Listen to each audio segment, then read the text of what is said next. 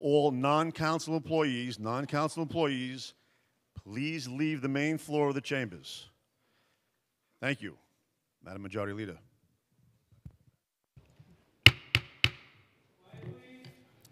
Good afternoon and welcome to the stated meeting of October 17th, 2019. I am Majority Leader Lori Cumbo. Will you all please rise for the Pledge of Allegiance? I pledge allegiance to the flag of the United States of America and to the republic for which it stands, one nation, under God, indivisible, with liberty and justice for all. You may be seated.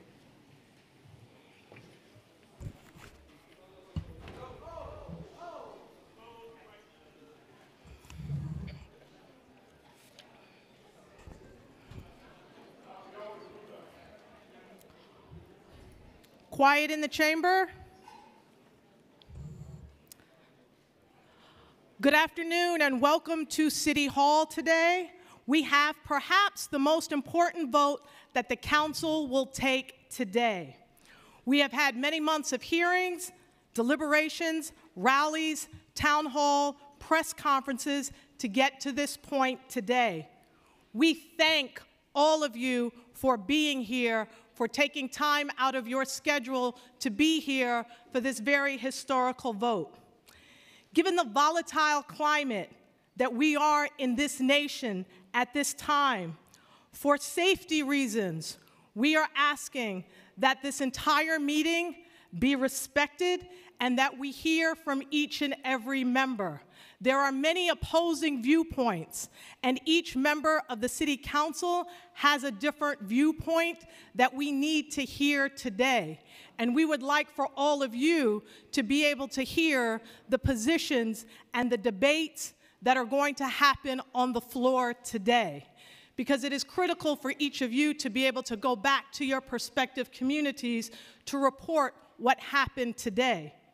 But again, as I stated, for safety reasons, particularly given the way the balcony is constructed, we have to make sure that we respect one another, that we hear one another, and that deliberations take place in a respectful manner. We don't all have to agree, but we all have to respect each other's important viewpoints that are going to be expressed today. Unfortunately, the first outburst, the first disruption, is going to cause the entire balcony and this chamber to be cleared, which will unfortunately not allow everyone to hear the deliberations that are very critical to the future of New York City. We ask for your respect. We ask for the ability to have mutual understandings of respect with one another. So I thank you again for being here today. As I stated at the last stated meeting, my predecessor, the late James E. Davis, was shot and killed right here in this particular room. And so because of that, we are asking that we move in a respectful manner, because for each of the members here today, they all want to go back home to their families. So we want to make sure that we have a safe, productive, and respectful meeting. Thank you. We are now going to begin with roll call. Adams. Present. Ampry Samuel. Present. Ayala. Present. Barron. Present. Borelli. Brannan. Here. Cabrera. Here. Chin. Here. Cohen. Constantinides. Cornegie. Present. Deutsch. Yeah. Diaz. Aki. Drum. Espinal. Eugene. Present. Gibson. Here.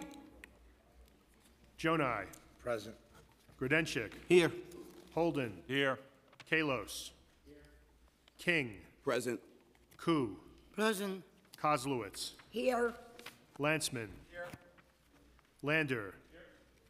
Levin. Here. Levine. Here. Lewis. Here. Mizell. Menchaca. Presente. Miller. Present. Moya. Present. Perkins. Powers. Present. Reynoso. Present. Richards, Present. Rivera, Present. Rodriguez, Rose, Present. Rosenthal, Here. Salamanca, Present. Torres, Traeger, Here. Ulrich, Valone, Here. Van Bramer, Here. Yeager, Here. Mattio, Cumbo, Present. Speaker Johnson. Thank you. We have a quorum.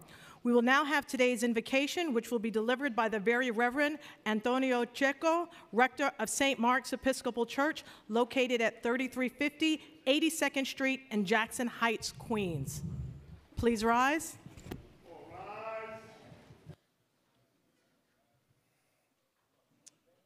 In the name of the Father, the Son, and the Holy Spirit.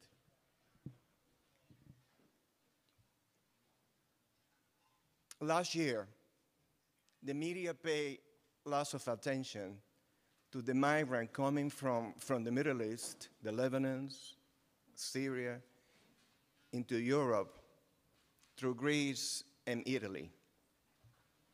They created an amnesty. And for some reason, a ship full of migrants came one day later, and they were told that they were late. Therefore, they will not qualify for the amnesty. Some of them said, "Have mercy on us. We have no food, no jobs. We are hungry. We dying."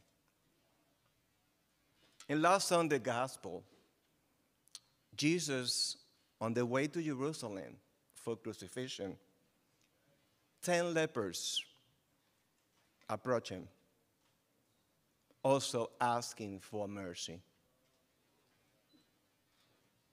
Jesus sent them to the authority, and they got healed on the way. The authority who were supposed to be the priest. In this case, you are the authority. The same way today, the people from Bushwick, from East New York, South Bronx, the LGBT community, the prisoners, they are also, actually, I had to mention, the family of the policemen who were killed, and the homeless who were killed. And the family of all of those people that have been killed in our country, they are asking for mercy. You are here today to make decision. And for what I see, I think it's going to be exciting. So therefore, I want to ask God to send His Spirit on all of you, to give you the wisdom, the stamina, the desire to keep in your hearts those people that are appointed to you, our city, the state, our country, the leaders of our country, so that you are able to discern and to make the right decision for us.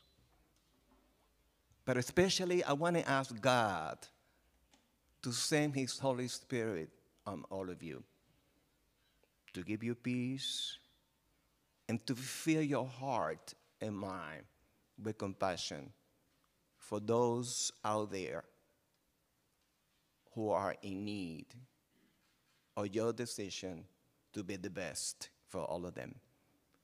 And that I ask in Jesus' name. Amen.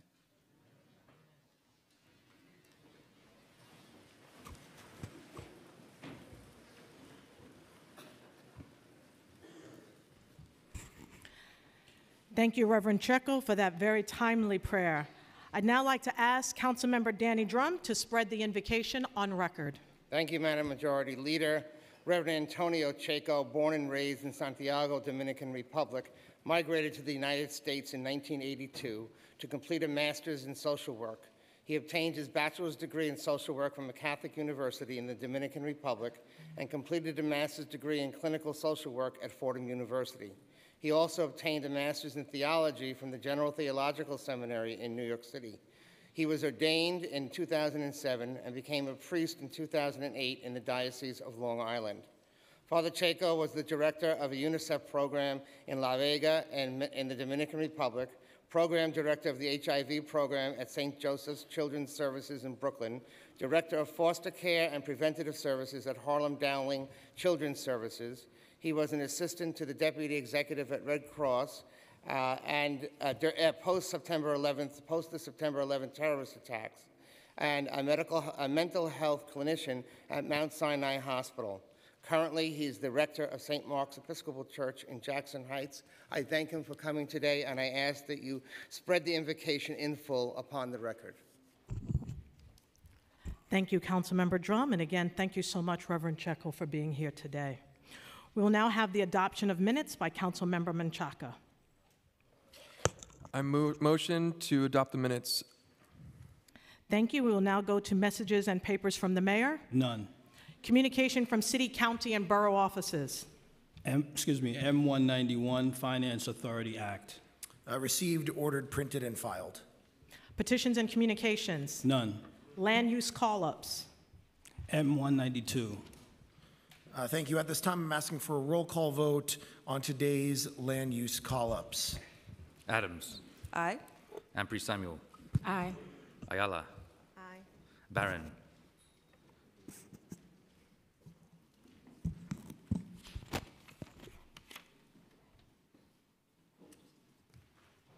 I don't think she heard you. I did. I'm trying to sorry. make sure of what it is that we're voting on. Just the call-ups? Land use call-ups. Aye. Borelli. Brannan. Aye. Cabrera. Chin. Aye. Cohen. Constantinidis. Cornegie. Aye. Deutsch. Diaz. No. Drum. Aye. Espinal. Eugene. I vote aye. Gibson. Aye. Jonai. Aye. Gordenchik. Holden. Aye. Kalos.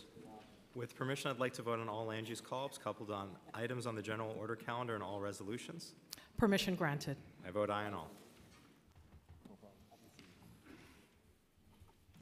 King. With permission, I would like to vote on all land use call-ups and everything on the general order calendar today. Permission granted. I vote aye on all call-ups, but I do vote no on the application of the closing of Rikers Island and borough-based jails. Thank you. Thank you.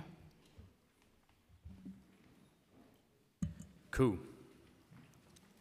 Aye. Kozlowitz. Landsman. Lander. Levin. Aye. Levine. Aye. Lewis. Aye. Mizell. Menchaca. Aye. Miller. Aye. Moya. Perkins. Aye on borough-based jails, including land use call-ups. Aye on land use call, all land use call-ups. Thank you. Powers. Aye. Reynoso. Aye. Richards. Aye. Rivera. Aye. Rodriguez. Rose. Aye. Rosenthal. Aye. Salamanca. Aye. Torres. Aye. Traeger. Aye. Ulrich. Vallone. Aye. Van Bramer. Aye. Yeager. Aye. Madio. It's fine. Cumbo. Okay with it. I vote aye. Speaker Johnson. I vote aye.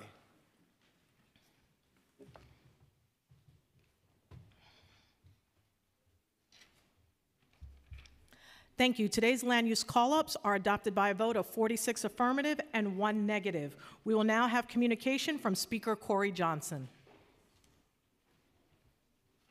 Thank you, Madam Majority Leader. Good afternoon, and I want to thank you all for being here today for this very important stated meeting. I want to begin by acknowledging that this morning our country faced a great loss.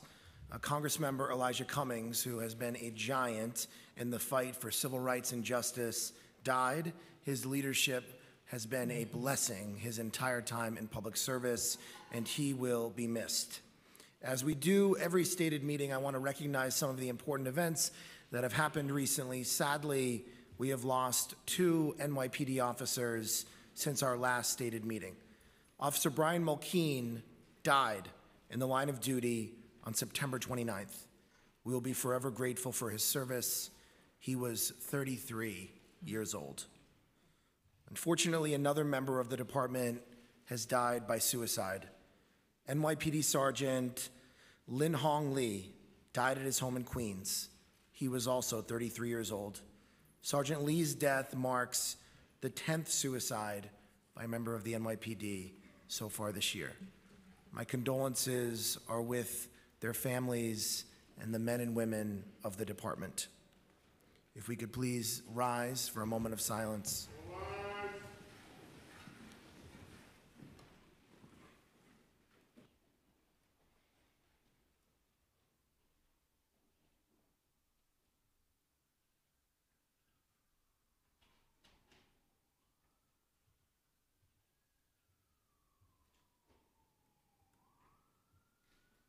Thank you. This month is also Domestic Violence Awareness Month. It is an important time to remind those who are suffering from domestic abuse that they are not alone. The city provides support, which can be found at www.nyc.gov/NYC Hope. I also want to acknowledge that this is Breast Cancer Awareness Month, when people are urged to get screened for breast cancer. And as you can see by many of the members of the council here today, we are wearing a rainbow ribbon in honor of National Coming Out Day and also Spirit Day, which was last week. Everyone deserves to be accepted for who they are and who they love. This week we also celebrate the Jewish holiday of Sukkot. If you have not seen it already, there is a sukkah outside of City Hall on Broadway. This is City Hall's first sukkah, and I want to thank Councilmember Chaim Deutsch and the Jewish Caucus for their leadership. I urge everyone to stop in and take a break from the hustle and bustle of our city.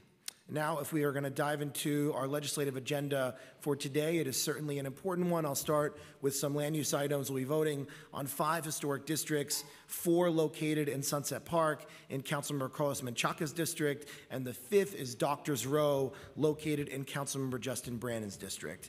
In addition to these historic districts, we'll vote on 76-780 Myrtle Avenue, which will facilitate the development of 59 units of supportive and affordable housing in Councilmember Robert Cornge's district, and we'll be voting on 2 applications in Councilmember Jimmy Van Bramer's district, Vernon Boulevard rezoning, which will facilitate 3 mixed-use buildings, and the 38th Street rezoning, which will facilitate a 7-story building. Both applications will be modified to include MIH option 1 only. And in Councilmember Francisco Moya's district, we're going to vote on the Lefrak City parking garage to ensure the continued use of the garage. The Beach Channel Drive, Clintonville Street rezoning, and 71st Road rezoning would legalize existing uses in Councilmember Eric Ulrich, Paul Vallone, and Karen Kozlowitz's respective districts. And Terrence Cardinal Cook applications would facilitate the rehabilitation of Flower Hill Nursing Facility, the development of a 32-story residential building, a PACE center for the elderly, and a supportive housing building in Councilmember Diana Ayala's district.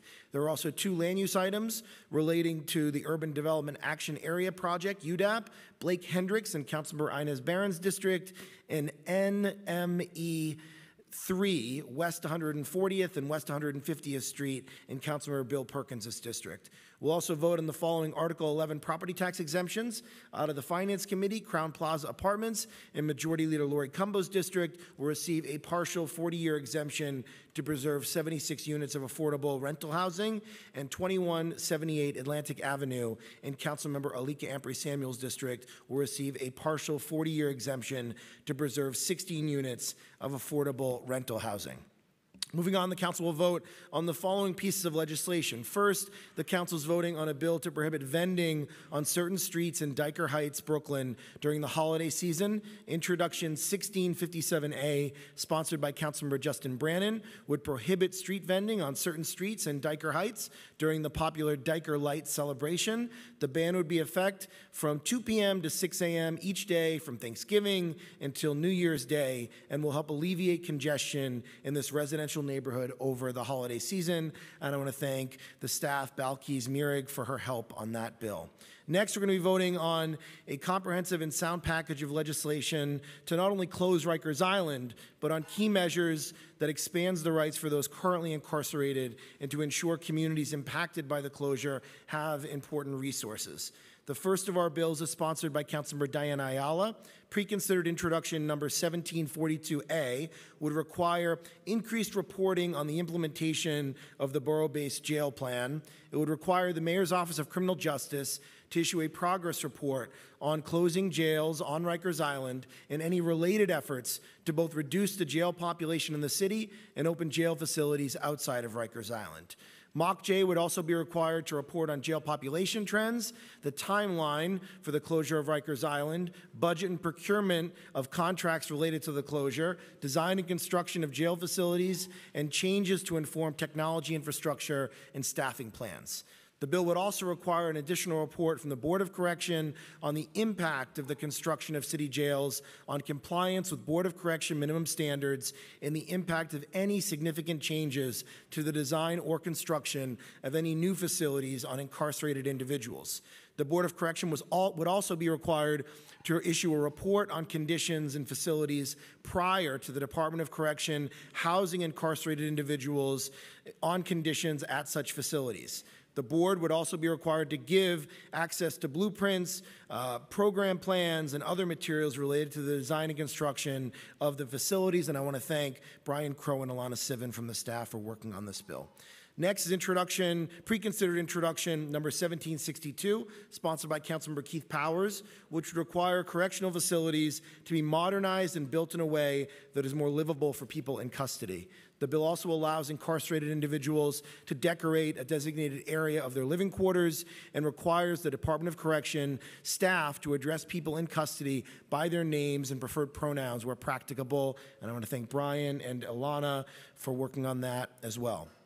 Next is Introduction 1590, sponsored by Councilmember Margaret Chin, which would require Correctional Health Services, which operates all mental health care for those in custody, to communicate with defense attorneys about the status and progress of individuals with serious mental illness. It would also help their attorneys identify the right treatment and housing alternatives to jail and prison so that we can rehabilitate people rather than incarcerate them. And I want to thank the staff, Daniel Adis, for his work on that bill. We're also have some legislation sponsored by Councilmember Steve Levin. Pre-considered introduction number 1759A would establish a commission on community reinvestment to be chaired by the Department of Social Services. The commission would be required to issue a yearly set of recommendations on investments that address the root causes of mass incarceration. The first report would be due in January of 2021, and the last report would be issued in 2027. And I want to thank the staff who worked on this, Brian Crow, Alana Sivan, and Keeshorn Denny. Next is Introduction 153B, and it would codify the three-quarter houses task force. Three-quarter houses are typically 1- and 2-family homes, larger apartment buildings, or other structures run by operators who rent beds to single adults. Many tenants are formerly incarcerated, and typically their only option would be living in a shelter or being homeless. This multi-agency task force in this bill would be charged with identifying and inspecting these homes and, when necessary, helping people relocate to other more appropriate housing options. And I want to thank the staff, Aminta Kilawan, for her work on that bill. And finally, 2 land use items that will change our city in monumental ways. We'll be voting on citing 4 borough-based jails in Councilmember Diana Ayala, Margaret Chin, Karen Koslowitz, and Steve Levin's districts to facilitate the closure of the detention centers on Rikers Island, as well as the existing detention centers in Manhattan, Brooklyn, and the Bronx to build new, more humane facilities. In addition, there is a pre-considered resolution on the filing of a land use application regarding Rikers Island, which authorizes the City Council to file a land use application amending the city map to establish a public place with a use restriction on Rikers Island. The restriction is that Rikers Island shall not be used for the incarceration of individuals after December 31st, 2026, and this will guarantee the closure of Rikers. I don't think I am overstating it when I say that for many of us, this is one of the most significant votes of our entire career. In addition to closing Rikers, this plan will also lead to the closure of the current Manhattan Detention Complex, the Brooklyn House of Detention, and the Vernon C. Bain Correctional Center, which is also known as the Barge or the Boat. These facilities aren't as famous as Rikers Island, but they are equally horrific and inhumane. Rikers Island is a symbol of brutality and inhumanity, and it is time for us to once and for all close Rikers Island. What we are doing today will reshape this city for generations to come and will impact the lives of every New Yorker. For decades, our city was unfair to those who became involved in our justice system. And the overwhelming majority of New Yorkers who got caught up in our justice system were black and brown men. In too many cases, they were struggling with untreated mental illness or addiction or poverty or some combination of the 3 of those things. And our city did not step up and offer them the appropriate resources and solutions. Only incarceration. We let those New Yorkers down. Quiet we cannot in the chamber. undo all of the mistakes of the past. But as a city, we must do everything we can to move away from the failed policies of mass incarceration. That is what we are doing today. We are on the cusp of a new, more humane era for our city, and it took a lot of work to help us get here. I want to commend and give tremendous accolades to my predecessor, Speaker Melissa Mark Viverito, for her vision and leadership and helping to bring us to this point. Where is she?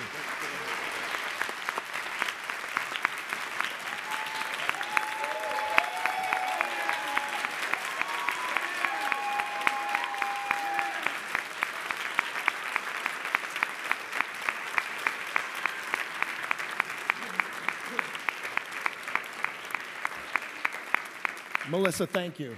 Thank you for your leadership, for everything you've done on this. And before I go any further, I want to thank 4 members whose leadership brought us to this point. Councilmember Diana Ayala, Councilmember Margaret Chin, Councilmember Karen Koslowitz, and Councilmember Steve Levin. Balancing the needs.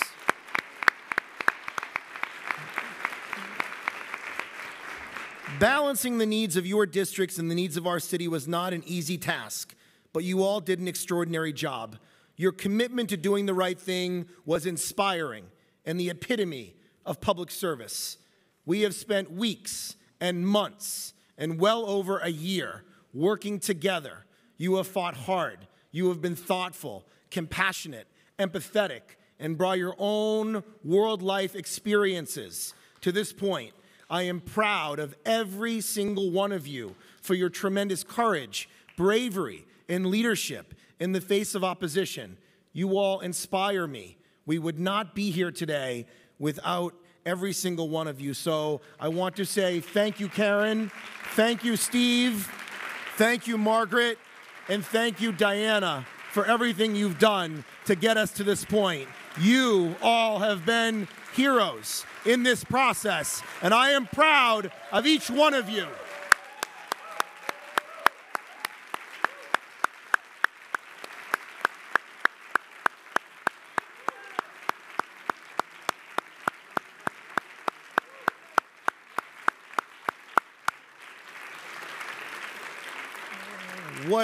What we are voting on today is a plan that is responsive to the concerns of communities where the facilities will be located. The plan is also responsive to the concerns of the communities and families that have been harmed, way too harmed, by the long-term impact of mass incarceration. It makes significant citywide investments in housing, mental health care, restorative justice, alternatives to incarceration, alternatives to detention, and violence prevention programs. We are not only closing inhumane, dilapidated jails, but we're investing $391 million in communities to help reform our system and address the root causes of mass incarceration. Nearly 70% of that, $265 million, of that $391 million number. $265 million is new spending that is attached to this plan we are voting on today. And that is on top of $40 million that this city council secured in the June adopted budget to help people who are justice involved. We are proud of these victories. These investments are the heart of this plan that we're talking about, because if you look at the Close Rikers t-shirts of the brave leaders that are in this room today, if you look at their t-shirts, it says Close Rikers, build communities. Close Rikers and build communities. This is not and has never, ever been just about building new jails. Of course, we know that it is important to get the facilities right. I have been to Rikers. I was on Rikers last week with Councilmember with Councilmember Ayala and Councilmember Levin and Councilmember Drum. We walked around Rikers Island. Rikers Island is a stain on New York City. Rikers Island should have been closed decades ago. And many of the people on Rikers Island never should be there to begin with. I have talked to formerly incarcerated New Yorkers. Many of them are here today, sitting in the balcony. They have led this effort. They have led the coalition. They were part of the Lippman Commission. They have met with council members. They have told us their real-life experiences. They've talked about the harm that has been caused to them and their families because of mass incarceration. They are the ones that joined with Speaker Mark Viverito to formulate the Lippman Commission plan and to work with us every step of the way. I am so proud of these activists and leaders that brought us to this point. We would not be here without each and every one of them.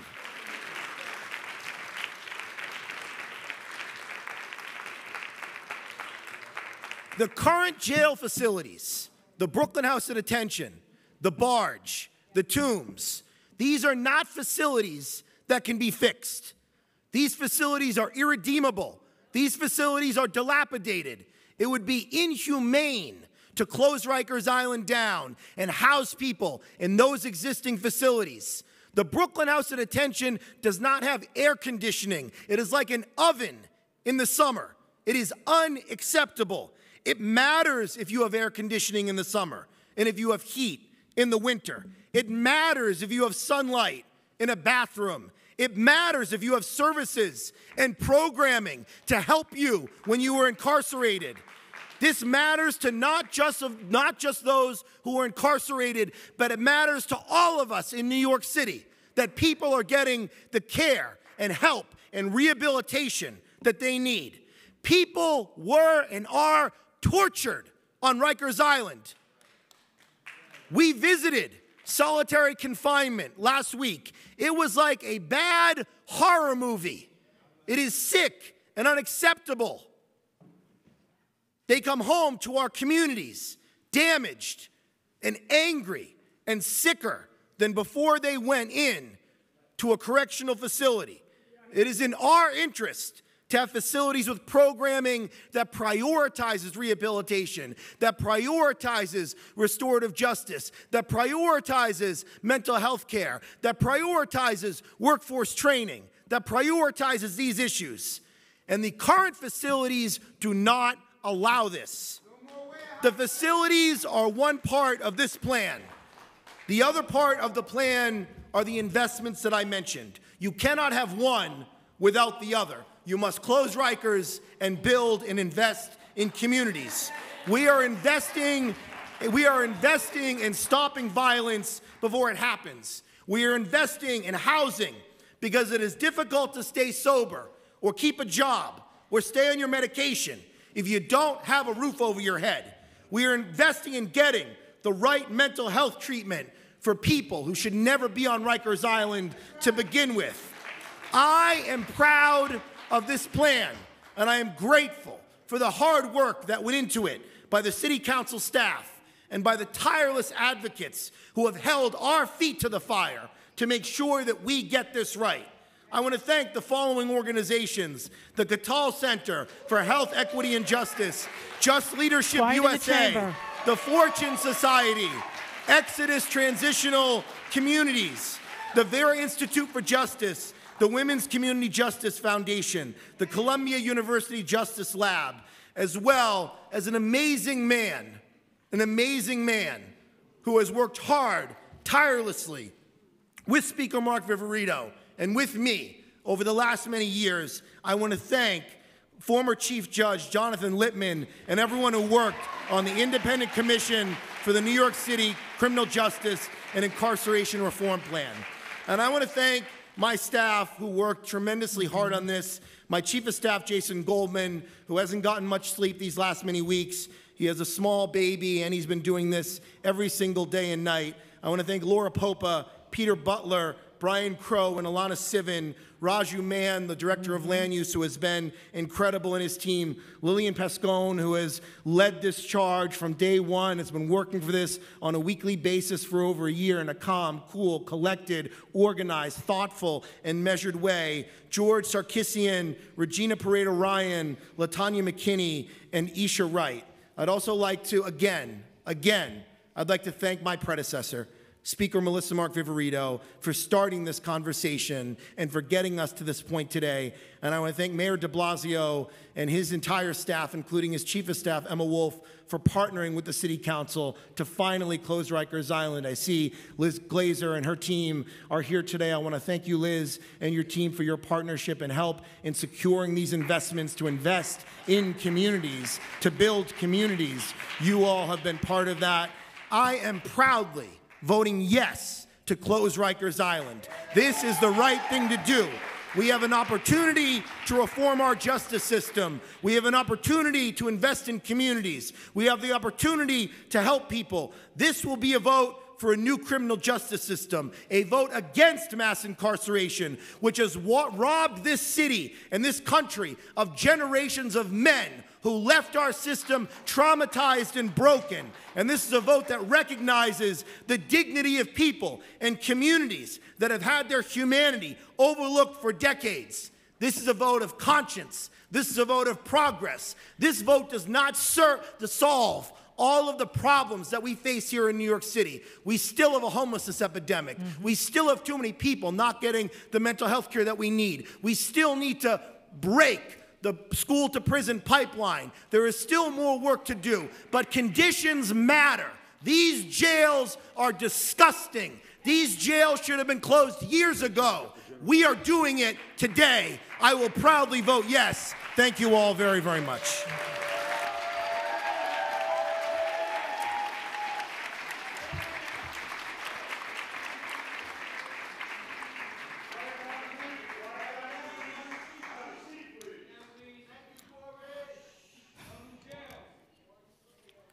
We will now move into general discussion. Madam Majority Leader, I'm going to just call, if it's okay, on the four of the members. You have it? Okay.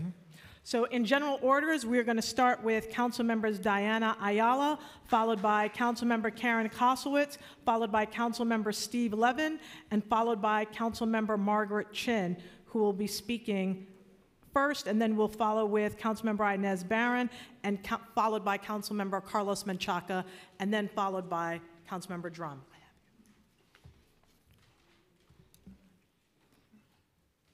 Councilmember Ayala.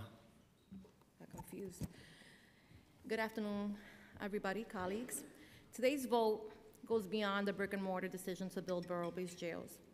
Today's vote is about delivering on a promise that this body made 2 years ago to close Rikers Island. It is about honoring the work of directly impacted leaders, so that many of whom have dedicated the past decade or more of their lives fighting for this very moment.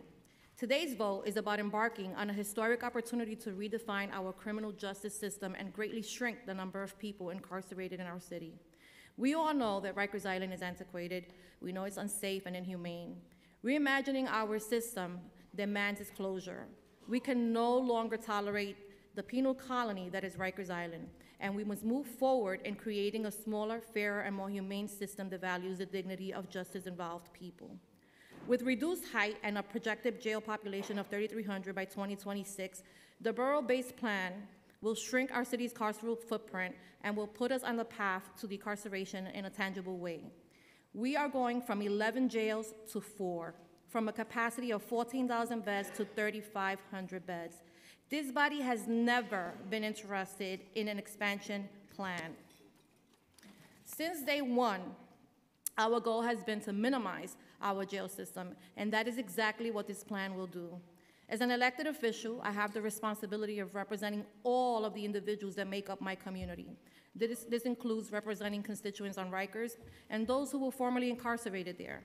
Out of all of the neighborhoods impacted by this plan, the South Bronx has been the most affected by mass incarceration. That is why, since this proposal was announced early last year, I have fought for holistic investments rooted in restoration. My staff and I have met with local youth groups, justice-involved people, seniors, public housing residents, community board members, clergy leaders, and social service providers to cultivate a community investment plan reflective of their needs. I am proud to stand here today and share that our vision will be brought to fruition with millions of dollars earmarked by the administration for various investments. Some of those significant investments we secured include a new youth hub for My Haven, a new community center for Highbridge, renovations for community centers coupled with expanded programmatic funding for those sites, capital dollars for both our schools and public housing developments, an expansion of the Cure Violence program, a new senior center at Millbrook Houses, plus a commitment to develop deeply affordable housing on several lots.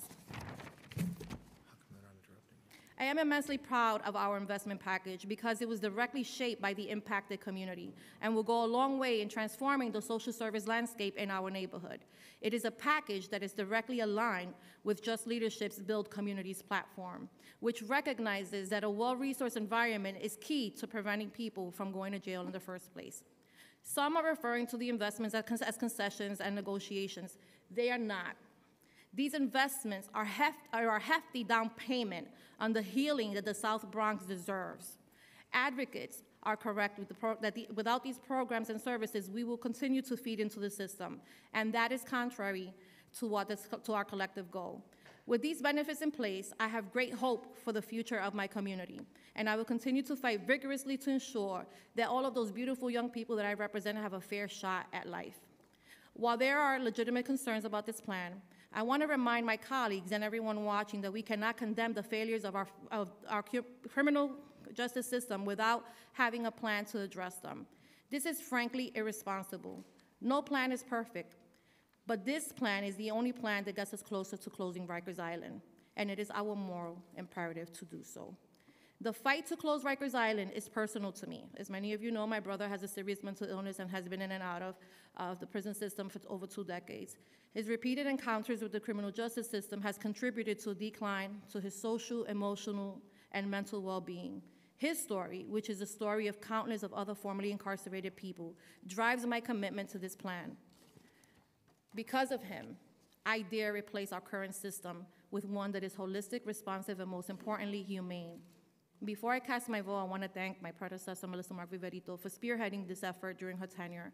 I also want to thank Speaker Johnson, his incredible staff, Judge Littman and the commission, my colleagues, council members Levin, Chin, and Cost Lewis, and our +1s, council members Powers and Drum, for their support throughout this process.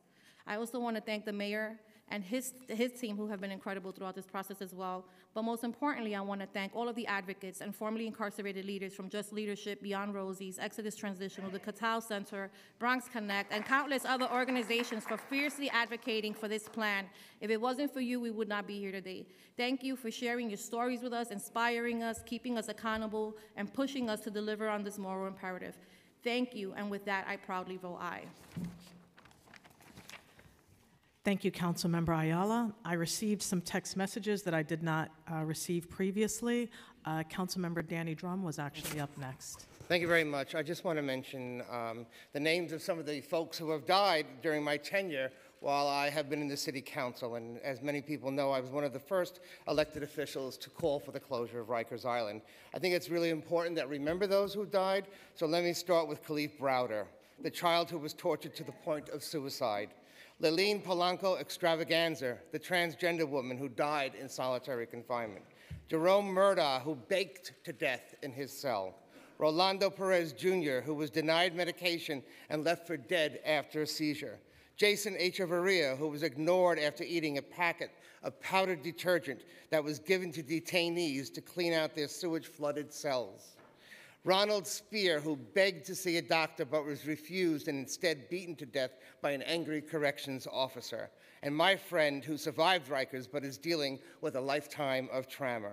And the countless New Yorkers who have known firsthand the brutality of what has become known as Torture Island, Rikers Island. I dedicate my vote to you, to our speaker, our former speaker, Melissa Mark Viverito, and to our current speaker, Corey Johnson, and to the advocates who have fought so tirelessly over the years for this day to come. Thank you very much. Thank you, Councilmember Drum. Councilmember Menchaca. I rise and speak to you all, colleagues, as the chair of the Immigration Committee. Serious questions have been raised in these last final weeks toward the vote that ask me to understand the things that I believe. I believe that there is nothing in the plan that guarantees investments in our communities to address poverty and insecurity. I believe that the mayor's plan does not actually close Rikers Island, despite the last-minute and admirable attempts by my colleagues. I believe that this is not a vote to further the cause of ending mass incarceration by attacking its root causes. Instead, I believe this vote only enriches developers in the short term while leaving the fate of Rikers in the hands of a future mayor and a future council. Yet the mayor asks us to trust him. I do not trust this mayor. Do you? He asks us to trust that his investments will hold, even though the majority are non-binding. He asks us to trust that the new jail facilities will not be jails, even though there are no design commitments and over 200 architects reject his proposal. And he asks us to trust him because he says he wants to close Rikers. I do not believe a mayor who, since 2015, had to be dragged, kicking and screaming to endorse the closure of Rikers. A mayor who continues to criminalize poverty by arresting immigrant delivery workers and carving out exceptions to legal representation for immigrants currently in detention. A mayor who has not already tried to demolish unused jails on Rikers Island, even though there's a path to do so today. I believe that no matter the outcome today, we must unite for the ultimate closure of Rikers and continue reforms to end mass incarceration and build communities, not new jails. I believe in this body. I believe in you all, colleagues, and in our speaker. And I believe in our creativity and the ability to listen to people and the ability to get things done. We've been proving it the last few weeks, and as we frantically scramble to make the mayor's plan better, even though it's unsalvageable. I believe we should continue that work, and we should continue forcing the mayor to make real investments in our community. And we should force the mayor to demolish the unused jails now, today. We should be fighting to end mass incarceration and all cages. Hermanos, hermanas, I vote no. on the borough-based jail plan.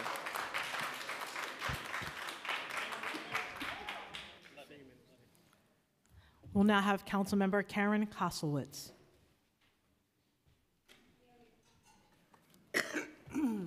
Nearly 4.5 years ago, the proposal to finally close Rikers Island and open a borough-based jail in my district came to my attention, and thanks to former Speaker Melissa Mark Veverito, who started this with the Lippman Commission.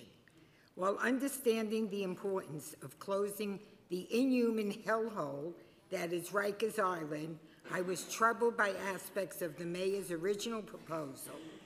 However, understanding the high likelihood that this proposal would be approved, I made it my priority to sit down at the negotiating table and do the hard work of governing. It was my goal to make a better deal for my community, those that fall through the cracks of our criminal justice system and those that work at our jail facilities. Through many, many, many conversations that I have had with the mayor and his administration, I am proud to have secured many concessions that will make the facility better blend into our community. I also believe that the final proposal will better serve those that are incarcerated and those that have loved ones that are incarcerated. We significantly reduced the size and the height of the building. The facility will now stand 195 feet tall or 19 stories high, a big drop from original 29 stories. We got rid of the proposed centralized infirmary, which was taking all people from all boroughs, halved the square footage of the building, significantly reduced the density of the building, nearly cut the number of beds in half to 886, created hundreds of necessary parking spaces. We're investing millions of dollars into our schools. Significant investments are going into the neighborhood's infrastructure.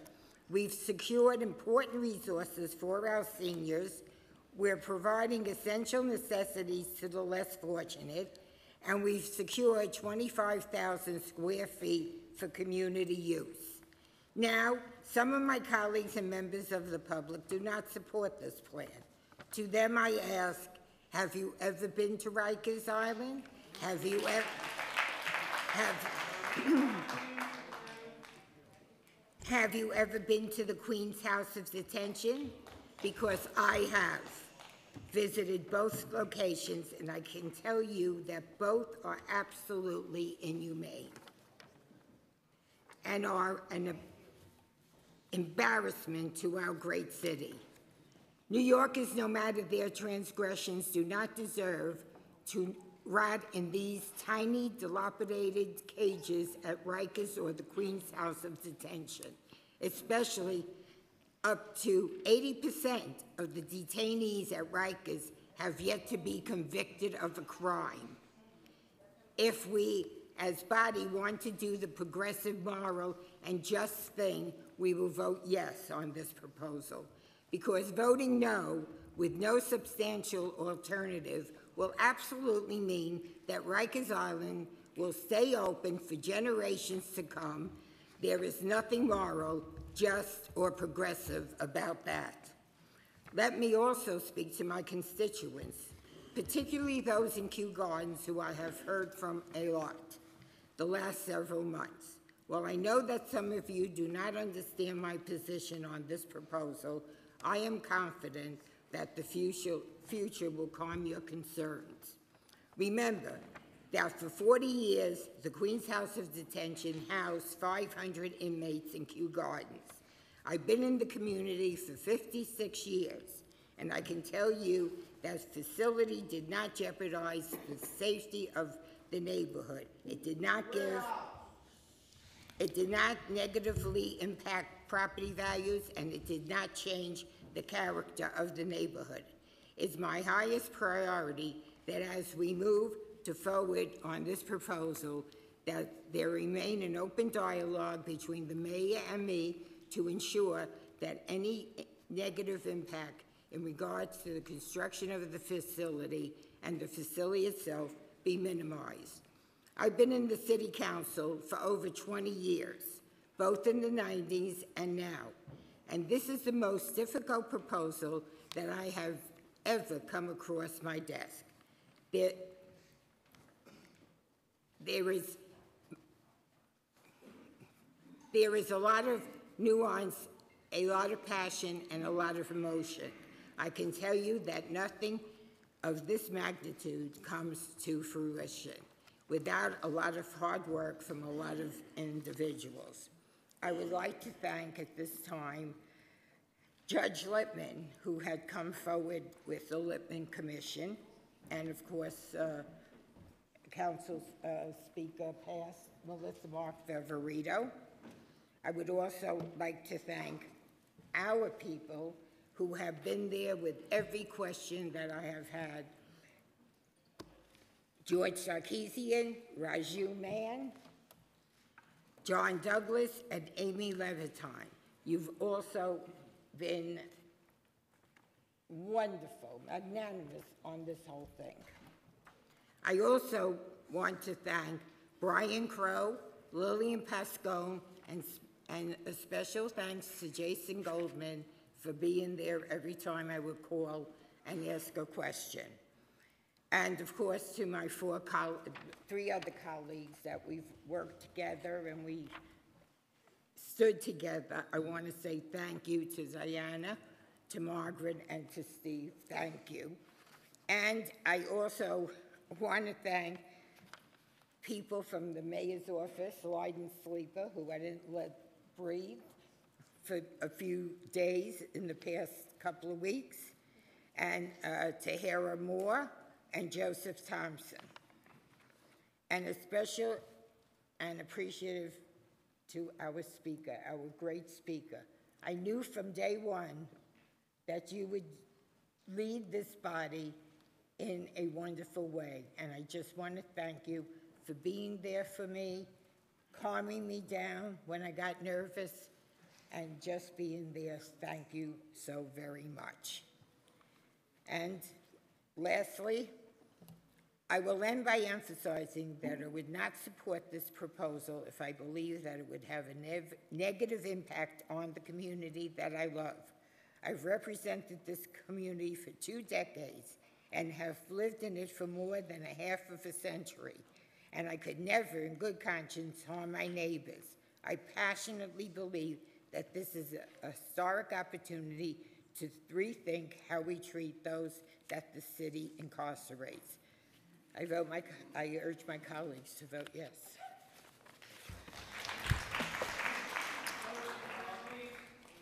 Thank you, Councilmember Kozowitz. In the interest of time, because we did start the stated meeting late, we are going to allow the members who have borough-based jails in their district to speak unlimited, but for the remainder of the members, we're going to have to start the clock because we have not even done the vote. So at this time, we're going to go to Councilmember Margaret Chin, and then followed by Councilmember Steve Levin.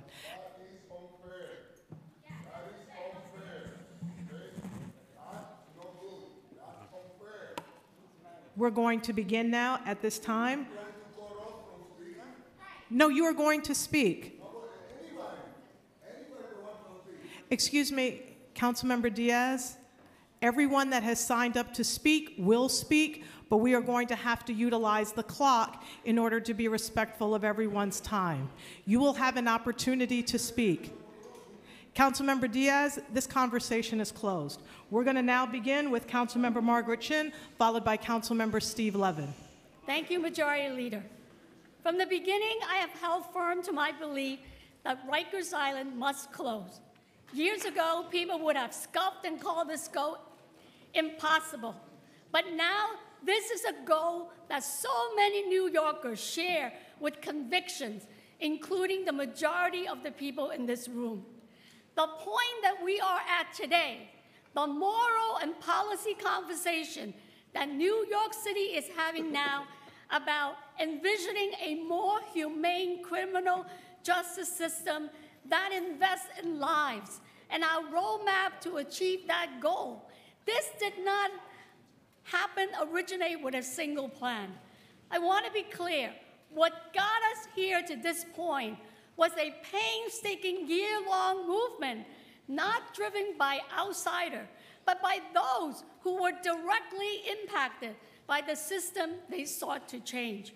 They have withstood the unimaginable and, in spite of criticism, continue to fight to shut down Rikers once and for all. I want to tell the advocates and the survivor of Rikers Island, we see you and we thank you. To my constituents, I hear you. This was not a perfect process. From the beginning, we fought for greater transparency, community engagement, and a stronger plan that addressed your concern about construction impact, public health safety, and community investment. But I think it's really, for Chinatown, it's helpful to remember that the Manhattan Detention Center has coexisted with the neighborhood for decades. And the plan for the rebuilding a new site is not creating a new jail, but will transform the Manhattan Detention Center into a more humane and safe facility. This is a critical step that we cannot skip on the path to close Rikers. I wanted to, thank my constituents for their passion and advocacy. Because of that, we were able to secure a health and safety plan for the senior resident and Chung Park, funding for community space and construction mitigation. Working with a resident, we secure a significant height reduction from 450 feet to 295 feet. This 155-foot drop ensures that the proposed jail will not be out of scale with the neighborhood. But my duty as a city council member cannot end at the edge of Lower Manhattan. Today, we are offered a choice. Do we finally condemn the moral stain that is Rikers Island to the history book, or do we let this opportunity slip by? Seizing this opportunity was not a decision I came to lightly, but there is no guarantee New Yorkers will see a chance like this for a very, very long time. We can no longer tell those who are trapped in a horrific cycle of incarceration to wait. We must turn the page. I want to thank all the advocates who have passionately challenged us to think bigger.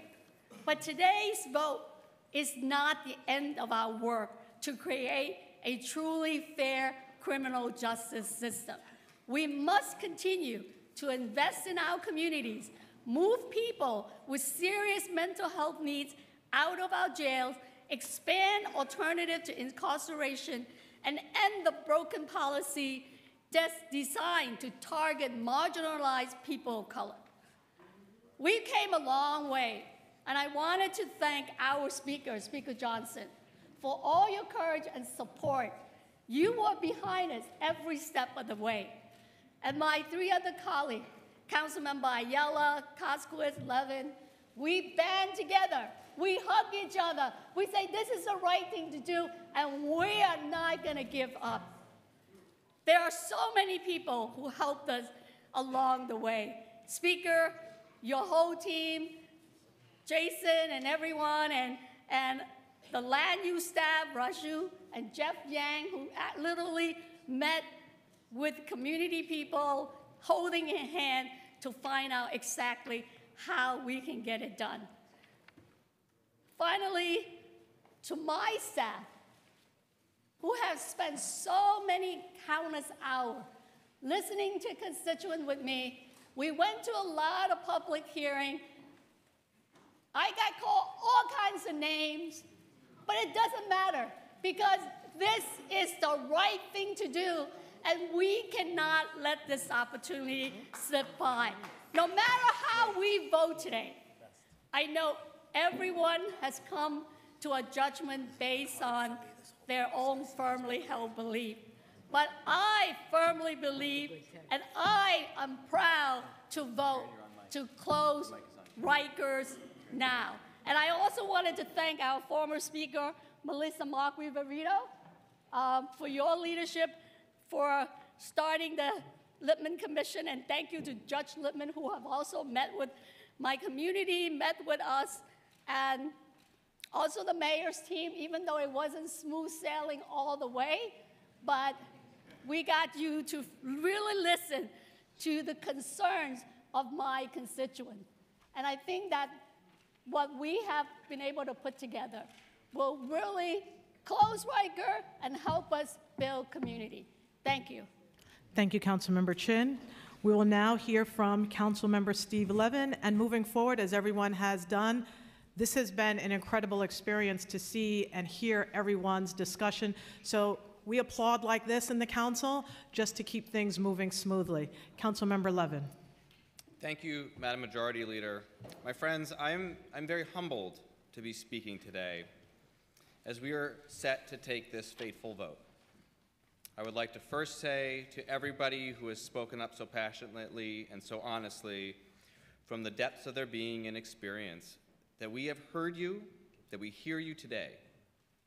We respect and we honor your voice. And to my colleagues here today, I know that however you vote, this vote will be a manifestation of that oath that we all made to ourselves when we were sworn in. Not the oath to defend and protect the city charter and the Constitution, but the oath to do the most good for the most people. And that is what we are called here today to do. Several years ago, when the world got to know what had happened to Khalif Browder, how he spent years at Rikers Island, much of that time in solitary confinement, based on the accusation of stealing a backpack, and how he died as a young man as a direct result of the trauma that he experienced at Rikers Island, robbed of his entire life, his entire future, and as he said in his own words, his happiness. We as a city and as a society were called to examine our conscience. Khalif Browder died in our name, but I believe that his death was not in vain. The Close Rikers campaign, which was born out of this tragedy, seemed impossible in 2016. But it was the dedicated righteousness of everybody who organized, who protested, who called on city officials, the mayor, council members, to reckon with what was being done in our name.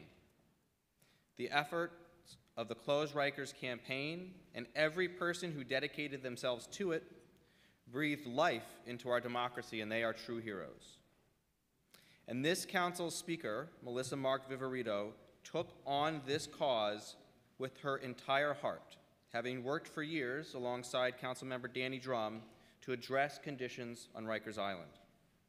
Her vision, by impaneling the Lippman Commission, chaired by Judge Jonathan Lippman, was absolutely essential in laying the path to today. And I want to thank Melissa Mark-Viverito, our former speaker.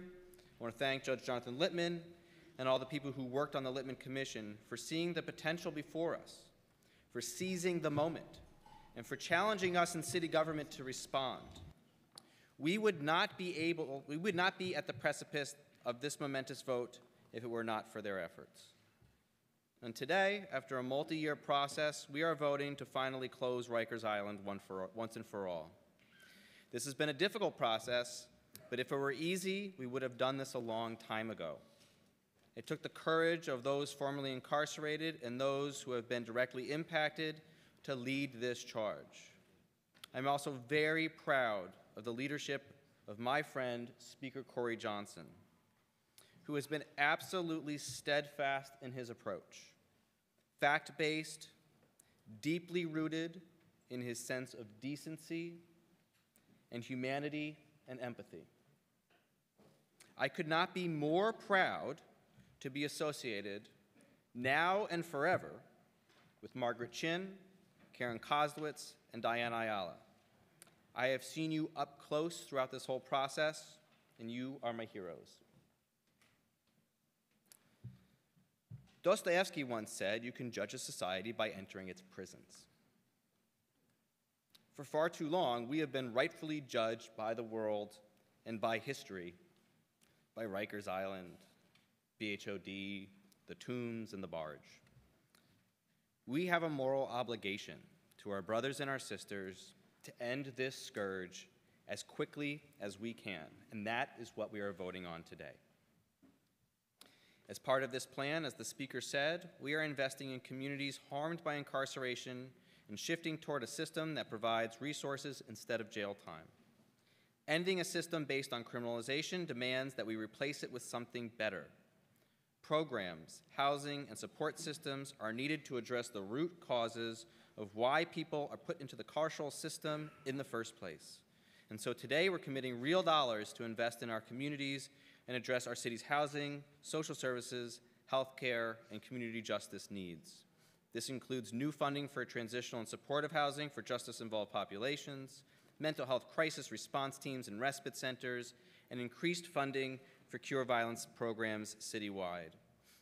I'm particularly proud of the funding that we are able to secure for restorative justice programming. Informed by the leadership of innovators like Miriam Kaba and Danielle Sered, restorative justice offers us the ability to achieve— Quiet in the chamber. It offers us the ability to achieve real healing and accountability for violent crimes. If we provide the opportunity for accountability rather than punishment, we create the potential for restoration for both the victim and the offender, and take a step forward in healing our communities. This is how we shift away from a culture of incarceration. The Council will newly invest $10 million into restorative justice programs, which is a tenfold increase, with an increased focus on community-based rather than just court-based solutions for felony-level cases. In addition to this funding, we have also secured a Community Justice Innovation Fund, a first-time public-private partnership that will examine funding opportunities to strengthen community justice and public safety by focusing on truly community-based investments. We need innovation in criminal justice spaces, in community justice spaces, and we need to look to the experts, local leaders who live and breathe this work every day and are doing the work of uplifting their communities.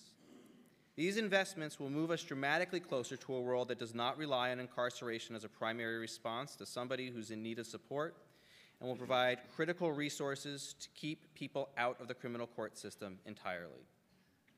I want to thank Mayor Bill de Blasio and his team at City Hall, in particular Tahira Moore, Lyden Sleeper, Emma Wolf, Dan Abramson, Julia Curson, Jatad Floyd, Jordan Stockdale, as well as Liz Glazer, Dana Kaplan, and Chelsea Davis from MOCJ, and others that worked on this from MOCJ. In addition, Joseph Thomas from the mayor's office, who from the day that this action was announced have all taken on this challenge with a real seriousness of purpose.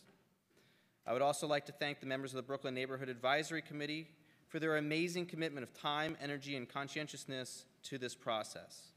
They made their community concerns known in a thoughtful manner, but more significantly, they prioritized the citywide needs for community justice reforms that, while helping to reduce the size of the buildings themselves, were really priorities. The real priorities for the NAC were that they realized that we are not doing this just to close some buildings and open new ones, some jail buildings and open new ones. We are doing this to change how our city, and by extension, how our society addresses community justice for future generations.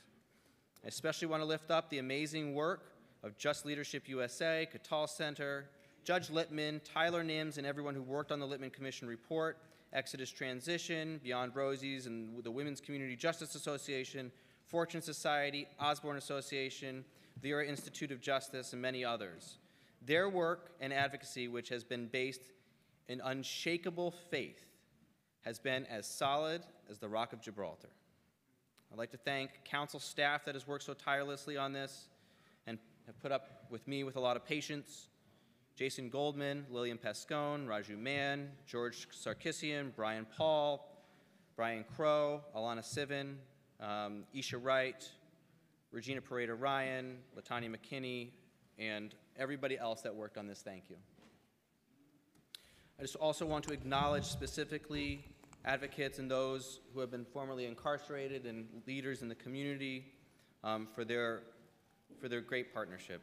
Darren Mack, Vidal Guzman, Brandon Holmes, Sharon Wright Harrigan, Deanna Hoskins, Harvey Murphy, Rita Zimmer, Sarita Daftari Steele, Lisa Schreibersdorf, Insha Rahman, Kendra Clark, Tamika Graham, Zachary Katznelson, Darlene Jackson, Danielle Rosario, Shane Correa, and I have a couple more that I'll get to on during Donna Hilton, Curtis Bell. Let's see, hold on. I'll do more on when I explain my vote. Just a couple more people. But in closing, I'd also like to thank everybody who spoke up in objection to this plan, including those in the No New Jails movement, including Miriam Kaba. While we have not agreed on many fundamental issues, I acknowledge their dedication and their commitment to decarceration. They have made abolition of jails and prisons a central part of this conversation, and I believe that we now have a better plan because they have and probably will continue to hold us accountable. Quiet in the chambers. This vote today will reflect on this council for many years to come.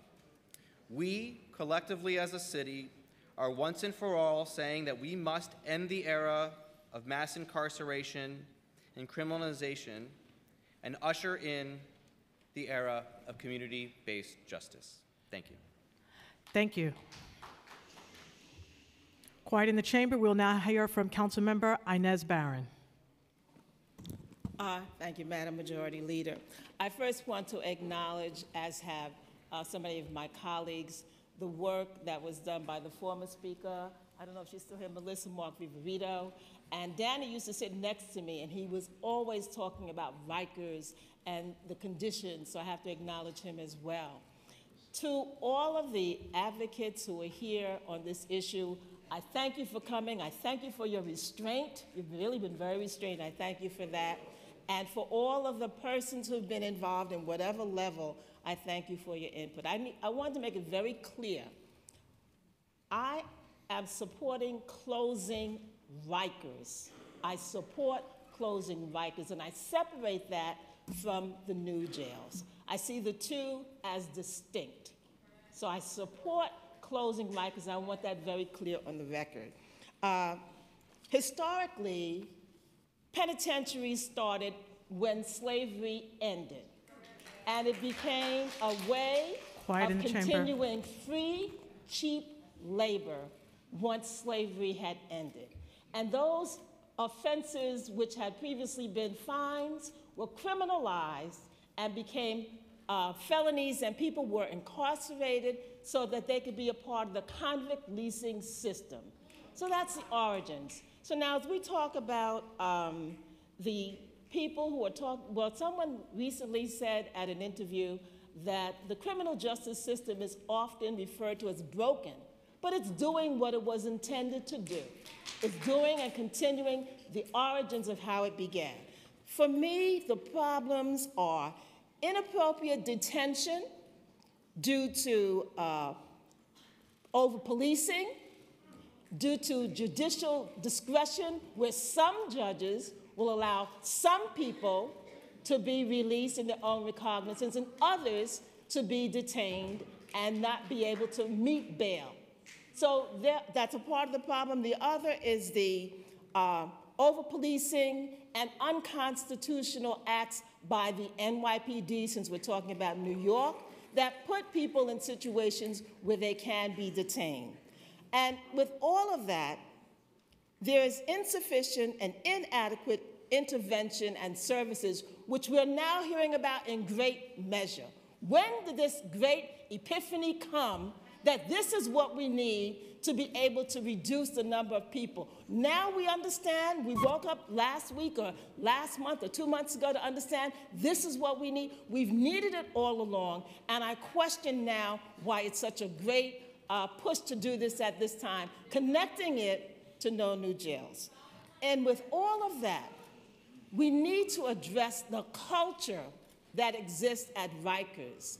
We need to make sure we're not just now dispersing what's been centralized in one location and putting it in 4 new locations. I just want to end by saying that I think that the intervention, the mentoring, the affordable housing that is needed, and the jobs that need to be available to those persons are critical. And as we talk about closing Rikers and doing something else, let's think outside the box. Why do we have to have these kinds of institutions that people, we need to, I think, give those organizations, the Cure Violence, the Violence Interrupters, they have given results. Why not let them be the entities where persons who would otherwise be detained, you better be here at 9 o'clock every day, because we're going to train you, we're going to give you the mental health services that you need, and all the things that we're talking about that are so needed. So I think that we need to, our challenge is to change the racial discrimination that is the basis of interventions and situations where people are detained. And I'll be voting no, but I respect all of you, and I believe we need to move forward and be even stronger and more creative in how we address those persons who have greater needs. Thank you. Thank you, Councilmember Barron. Quiet in the chamber. We will now hear from Councilmember Powers, followed by Councilmember Diaz, followed by Councilmember Lander. Thank you. Thank you for the opportunity to speak. As many have stated, today is a very big day in New York City, as Rikers Island is emblematic of a broken criminal justice system, not just for New York, but for this entire country. Today's vote allows us to close Rikers Island, and we are doing that, tear down outdated facilities in the boroughs, and move on from an era where we treated jails and detention as the solution to so many of our city's problems. This process started with individuals impacted by the criminal justice system who were focused on reform and decarceration. It was a big idea that seemed to have no chance a few years ago. I admit myself that, like many others, I needed some convincing that this was possible. The individuals that built this plan, and many are up here today joining us, did the work to make it happen. They were in the halls of the state legislature in Albany advocating for the reforms. They were in the city council attending our hearings. They were in our offices making the case for a different path forward. And now they are here today to see their organizing work. What began as a rallying cry and a slogan has become a reality. For 2 years, I've had the opportunity to be part of this conversation, to part of this movement to improve the treatment of incarcerated individuals and to transform the city's justice system. In my tenure, in our tenure, we've passed several important bills already to make the justice system more fair. We've held oversight hearings on safety and security, programming, transgender housing, and sexual abuse to shed the light on systematic issues that exist. And time again, we have seen how necessary this day is to mend much of that work. For those who refuse to believe it, this has always been about changing the criminal justice system and closing jails. This plan puts New York City on the path of reducing our footprint. It puts us on the path of reducing the overall amount of beds and available capacity and improving the physical structure and the day-to-day lives in those buildings. But it does not end here. We have to continue to push for safer operations and better facilities to better meet the needs of both those who work there and stay in there. We must keep working to institute real cultural change. We must do more to prevent individuals from jail in the first place. And I will remind everybody, that is our job. As city council members, our job is to continue to do that. We can blame anybody we want. Some of us will still be here, and some of us will still care about this work. It is our job, it is incumbent on us, not to just move off of Rikers Island and close it, but to continue to do that work that many have done before I got here, and that many of us will continue to do past this, and many more in the future will continue. We will be passing a number of bills accompanying this that I think will help make this process even better. I have a legislation I hope all of you will support to set some minimum design standards in the facilities so we are correcting some of the mistakes that have been led to the conditions of today's jails, but also to memorialize the conversations that have been had all along the way. I want to commend many of those who helped us get here today. We've mentioned the former Speaker, Melissa Mark Viverito, who really kicked off this process, Judge Jonathan Lippman, who I believe is here. I want to thank the Speaker and the Mayor and all of their staff for recognizing the significance of this, and my colleagues who are joining us in this historic vote. I want to add to all the thanks to Alana and Brian and Lillian, to my staff, Abigail, to Zara, to Jason Goldman, to all of those, to Raju, it's a long list, of those who put in lots of hours, seen and unseen, to make today's vote happen. And to Steve and to Diana and to Margaret and to Karen, you are a very big reason of why we are closing Rikers, and I am very proud to call you my colleagues. This is a beginning of a very big shift in New York City, and hopefully this will lead the way the rest of the nation to reimagine justice. Thank you. I will be proudly voting aye later. Thank you. Thank you, Councilmember Powers. Councilmember Reverend Diaz. Thank you, Madam Chair Lady. It was so impressive to listen to the Speaker, so passionate, so intense, defending the project. The Speaker used the word as inhumanity. Speaker used words as discrimination and savagery. It was very powerful. 45 minutes describing all the wrong things that the city is doing to the inmate.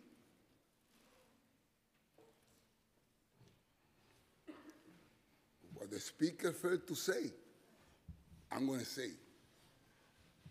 Because he said the human part of what we all feel, that we have to do good for the neighbor, for whoever, for everyone. And in saying that, they want to create 4 new jails, one in the Bronx, one in Queens, one in Manhattan, and one in Brooklyn, none in Staten Island. Nobody asked why. Why? According to information that I have, the majority of inmates, or a great portion of inmates in Rikers Island come from Staten Island. And not only that this body that's supposed to be the progressive body of the world, they took this occasion 4 Europes and they made it into one. Each county is supposed to have, and then the Board of Delegation decide whatever, and then bring it. But no, each 4 Europes into one. Eat it. That's what they say. And they didn't respect the position of Planning Board number 1 in Bronx County, that unanimously, a planning board from members of the community unanimously voted against. They didn't care about that. They didn't care about that the board of president of the county is against it. They don't care about that. They didn't even care about that the community around Beckman House, all of that and there, they don't want it. They don't care. We know better than you, and we will do this with 4 Europes in one, and we're gonna stick a jail in your neighborhood, none in Staten Island.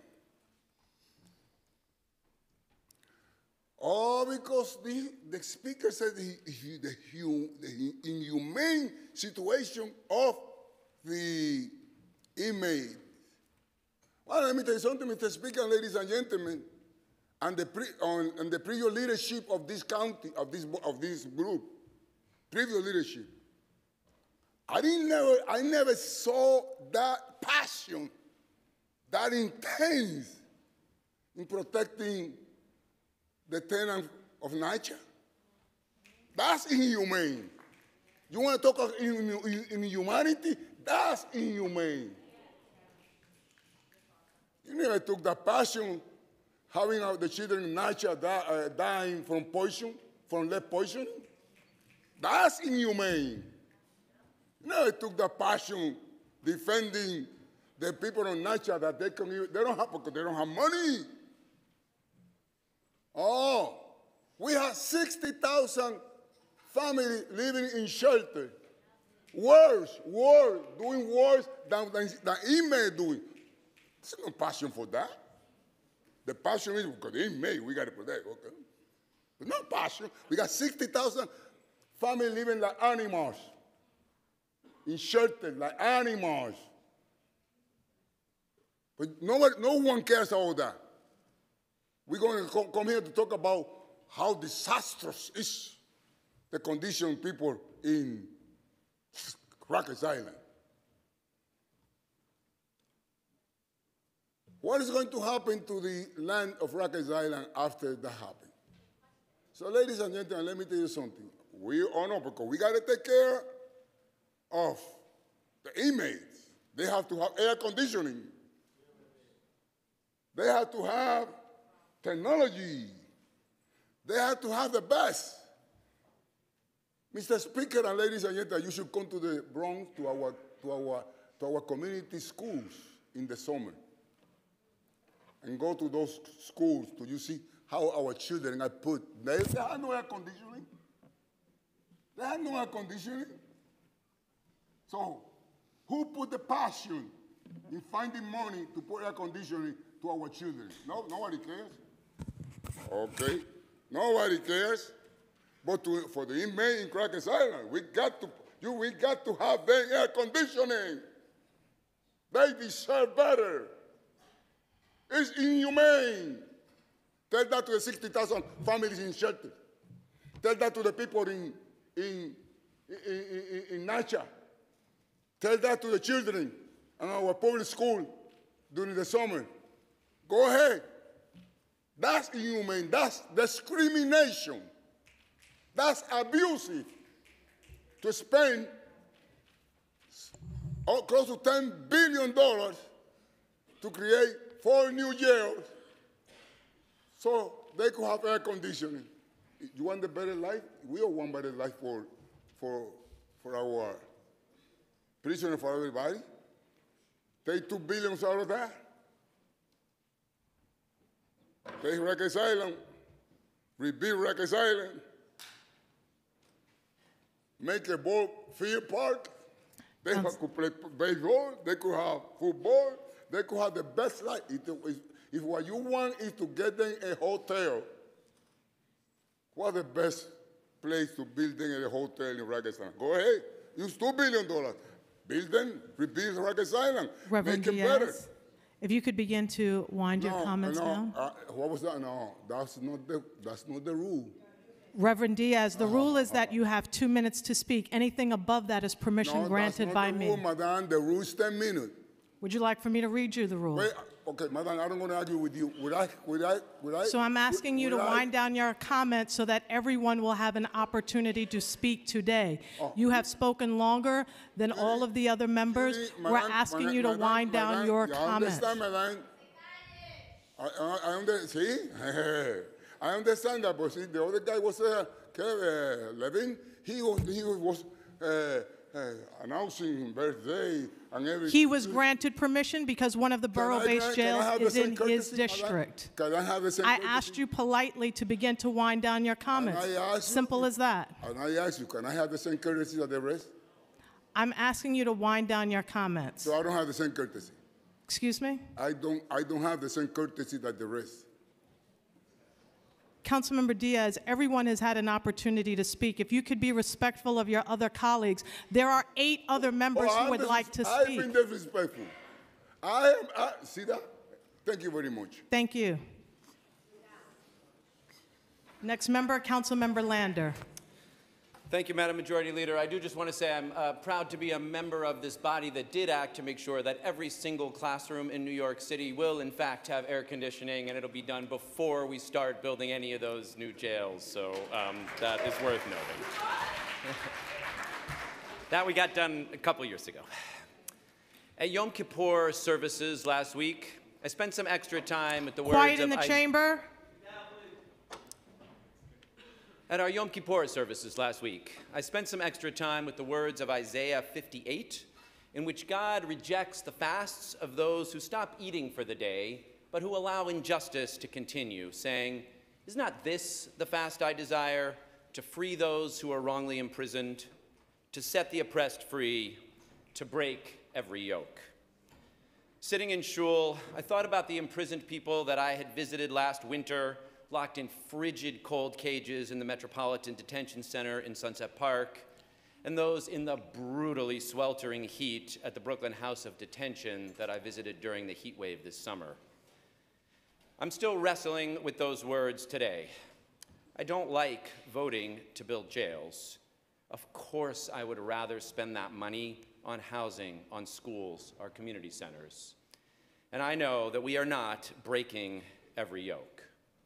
Still, I believe that the plan we are voting for today, made better by consistent public pressure and by the hard work of so many people in this room, our colleagues, and many, many more, it is our best chance to turn the extraordinary organizing work of the Close Rikers campaign into tangible, official, city-sponsored decarceral policy. And it is the most likely path to incarcerating the fewest people in the least inhumane conditions. Now, if we were to vote no, there is some chance that we could close Rikers without building new jails. That's a powerful vision, and it hums with the prophetic energy of Isaiah.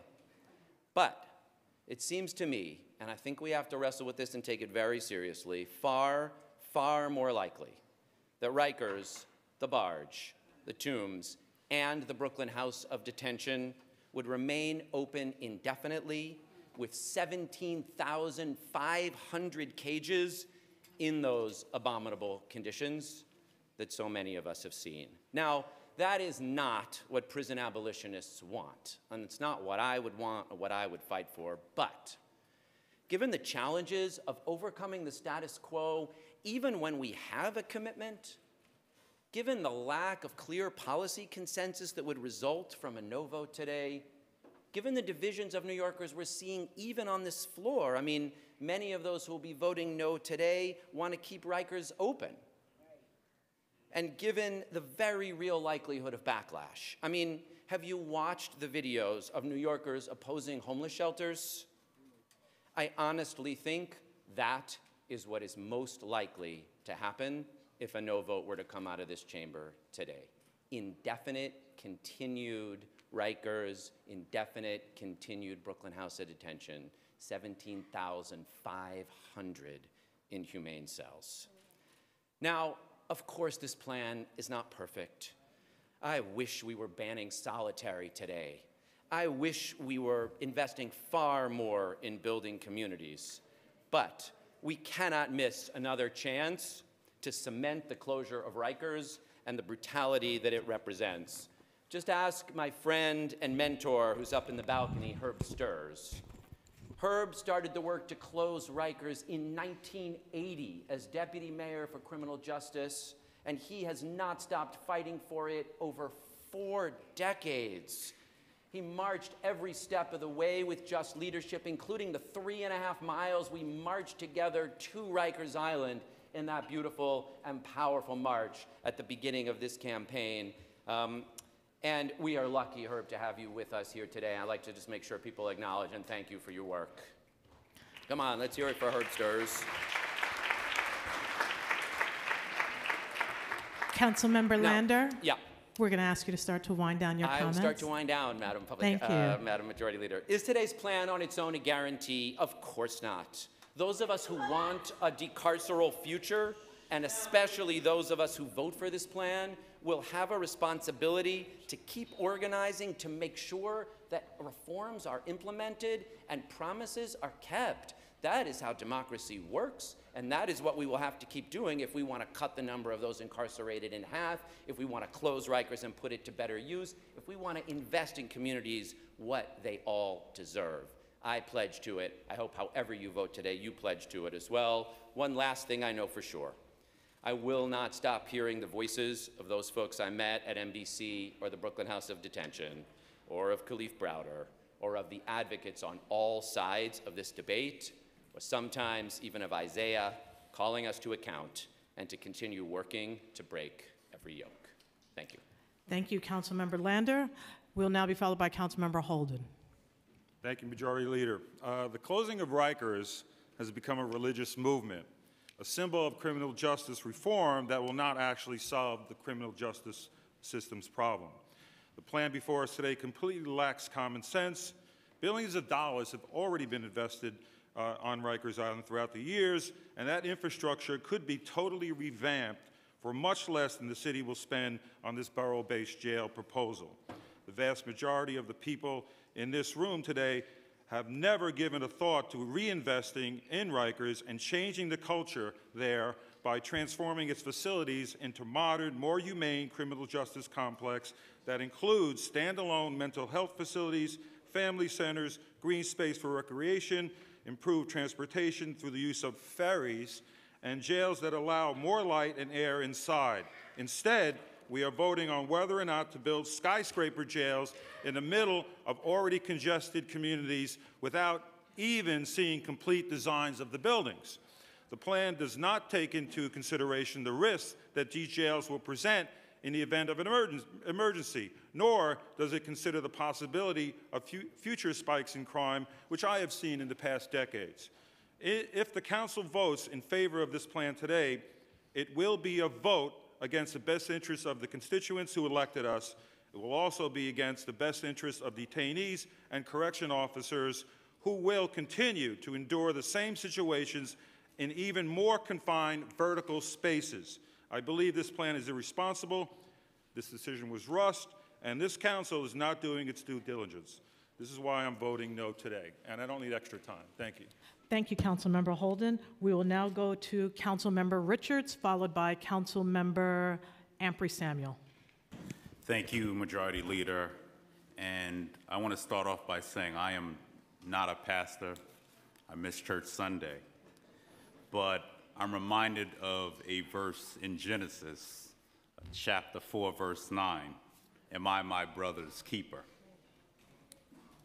Today's vote shouldn't be about political opportunism, and it must not be about NIMBYism.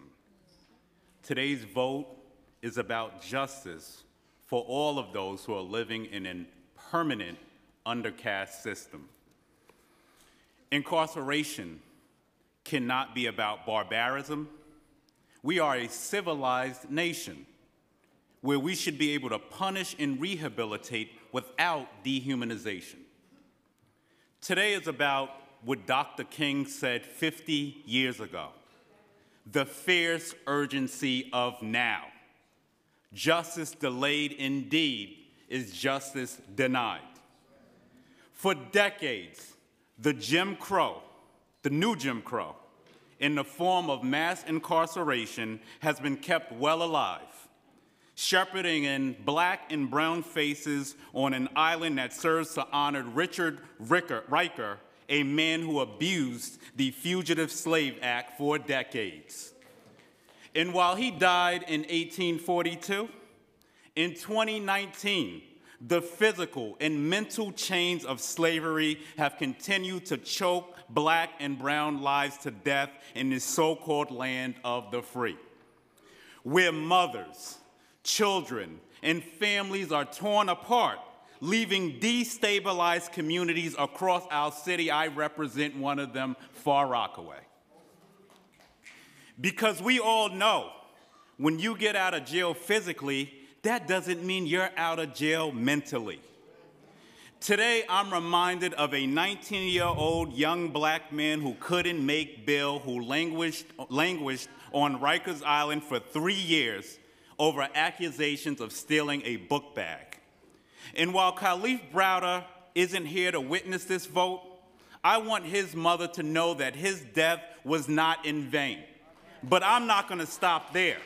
I'm not going to stop there. Quiet in the chamber. Let's not forget the man in the White House representing our nation, who sparked sensationalism and historical hysteria that led to the wrongful convictions of the Central Park Five, including Corey Wise, who languished on Rikers Island for far too long. Don't shed no crocodile tears for them and vote against this plan. We owe it to them to close that hellhole called Rikers Island. We owe it to every person who stepped foot on Rikers and never came home the same, my family members and friends included. We owe it to every family member who took off work to take several trains and buses to visit their loved ones on Rikers, only to get turned around at the bridge because of a lockdown. We owe it to those detainees who drove on those buses over the bridge and whose dreams were cut short and left on that bridge. We owe it to the public defenders, the corrections officers, the health professionals who spent far too much time trying to manage a broken system on Rikers Island. But most of all, we owe it to the next generation of at-risk youth that could have their lives derailed in the hellhole called Rikers Island. And by God's grace, I was not one of them, but very close. Can you I begin to proudly wind vote down your yes comments? today for Khalif Browder, Corey Wise, my family, friends, and all of those who've had stories just like this, too numerous to tell. I just want to end by thanking my colleagues. I call them the Freedom Riders of 2019 in New York City. My colleagues Karen Kosowitz, Diana Ayala, Steve Levin, Margaret Chen, and most of all our speaker for their bravery in getting this done. You exuberated bravery. And Karen, I want you to know that I have so much more respect for you, because I know for a fact there were people in your community, and some people, who said, put that jail on Jamaica Avenue, okay? But I want to thank you for standing up for black and brown youth, because you don't look like me. My complexion's a little darker than yours. But you stood up for justice, and I want you to know I have such a deep respect for you. With that being said, I will proudly vote aye later. Thank you, Councilmember Richards. We'll now hear from Councilmember Ampry Samuel. I'm actually sad today. I wish I could stand here and say something different, but that would be fake. We are closing Rikers. This is about the plan. Since 2017, I've expressed my concern about Rikers Island and have stated the need to close Rikers. Let it be known, I am in support of the closure of Rikers. I come from a world of trips to Rikers, a world of going up north to visit family members, not tours. I also come from a background of visiting jails and prisons as a human rights officer for the United States government. Every New Yorker who has been in Rikers, either waiting for their court date or visiting family, deserve a more heartfelt, intentional planning, and they deserve more now, not just a list of negotiated commitments over the past few days or weeks. In order to provide humane living conditions in our city's jails, we must first acknowledge that we are talking about people. People with lives before they existed in an incarcerated or detained state. We should be talking about people with the people. Men and women who deserve to have stable homes and a reliable education system, a career path, health care, among basic building blocks that have proven to keep Americans from living a life in and out of the prison system. But we as a body, for planning of this magnitude, addressing an unjust system of racism and mass incarceration, this process has been inappropriately rushed. I don't have enough minutes in my remarks to explain all the flaws in the process of us getting to this vote today. What we have adopted for the borough-based plan, in some communities, we left many others, most affected by the school-to-prison pipeline, relegated to the sidelines, an afterthought. I know this because I represent those communities, although I don't represent the building where it will be built.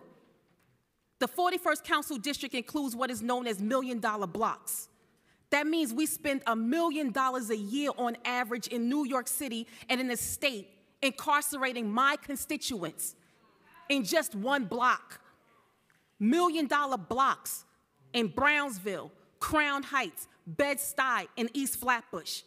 Their circumstances are my concerns, and this process did not address the circumstances that led them to Rikers Island, that led them to the state penitentiary, or those coming home daily, reuniting with their families, or the inability to reunite with their families.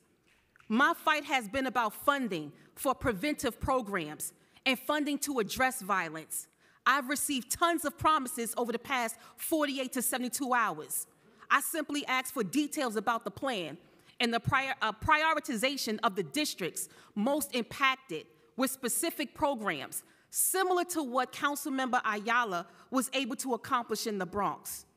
That would be amazing across the city in communities with the same need.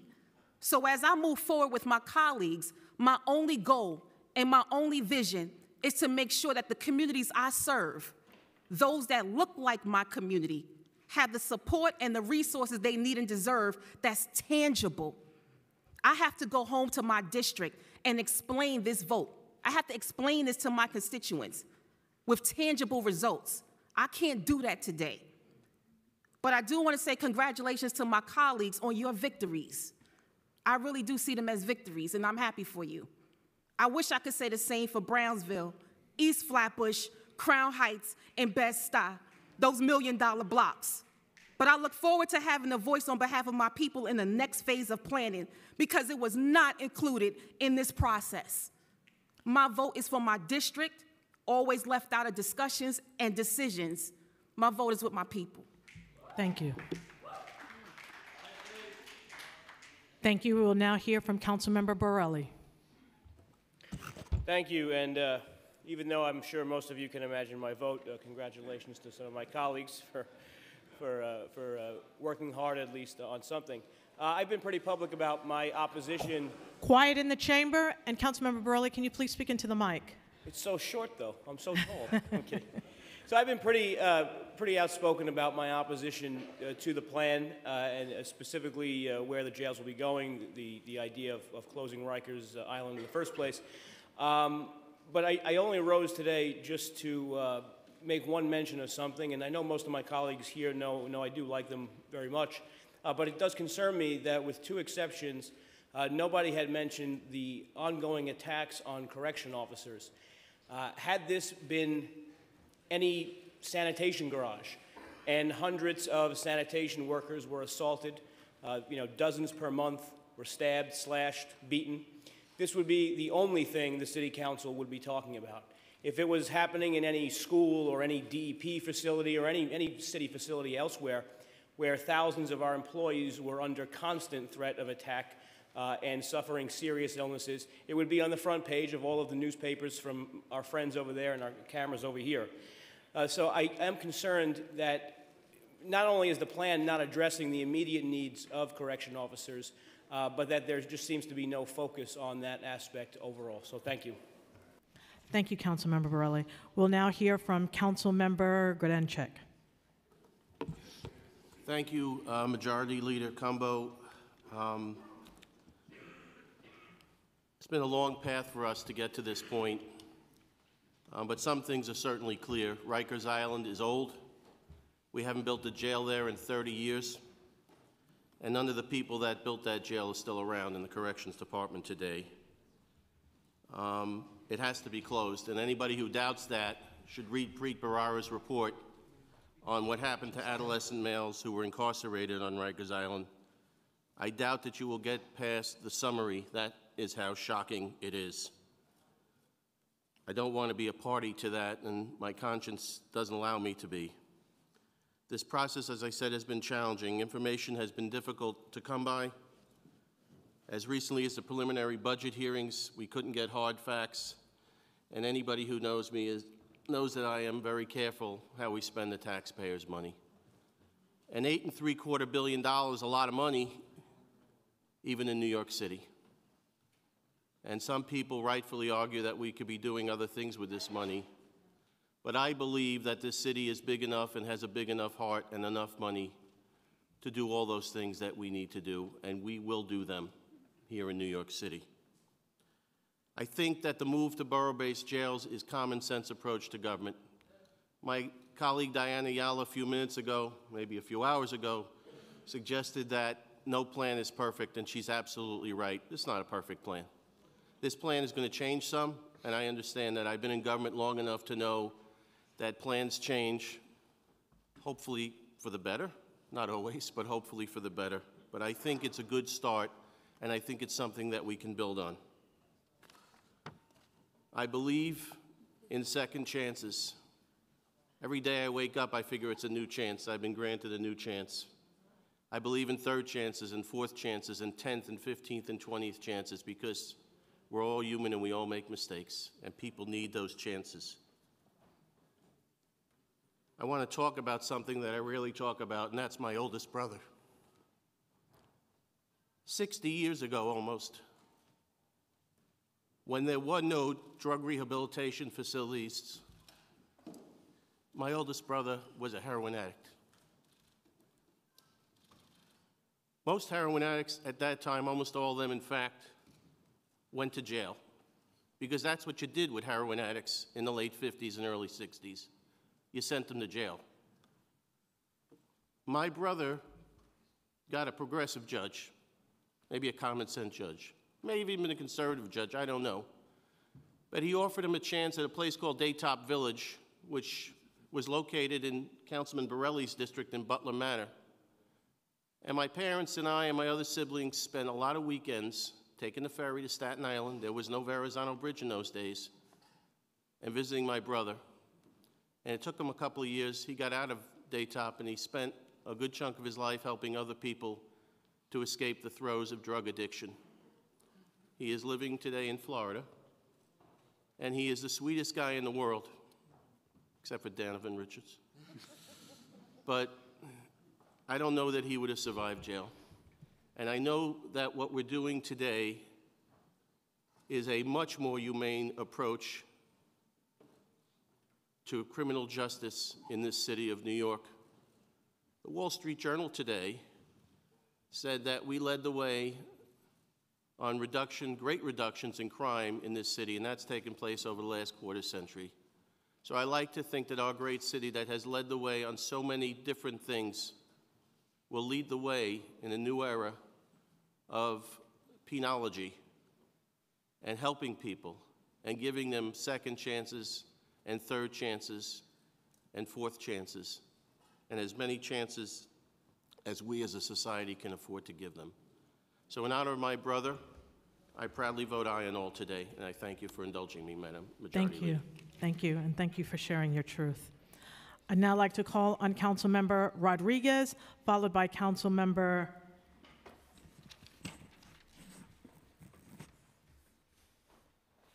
Rodriguez, followed by Councilmember Van Bramer, and then followed by Councilmember Espinal.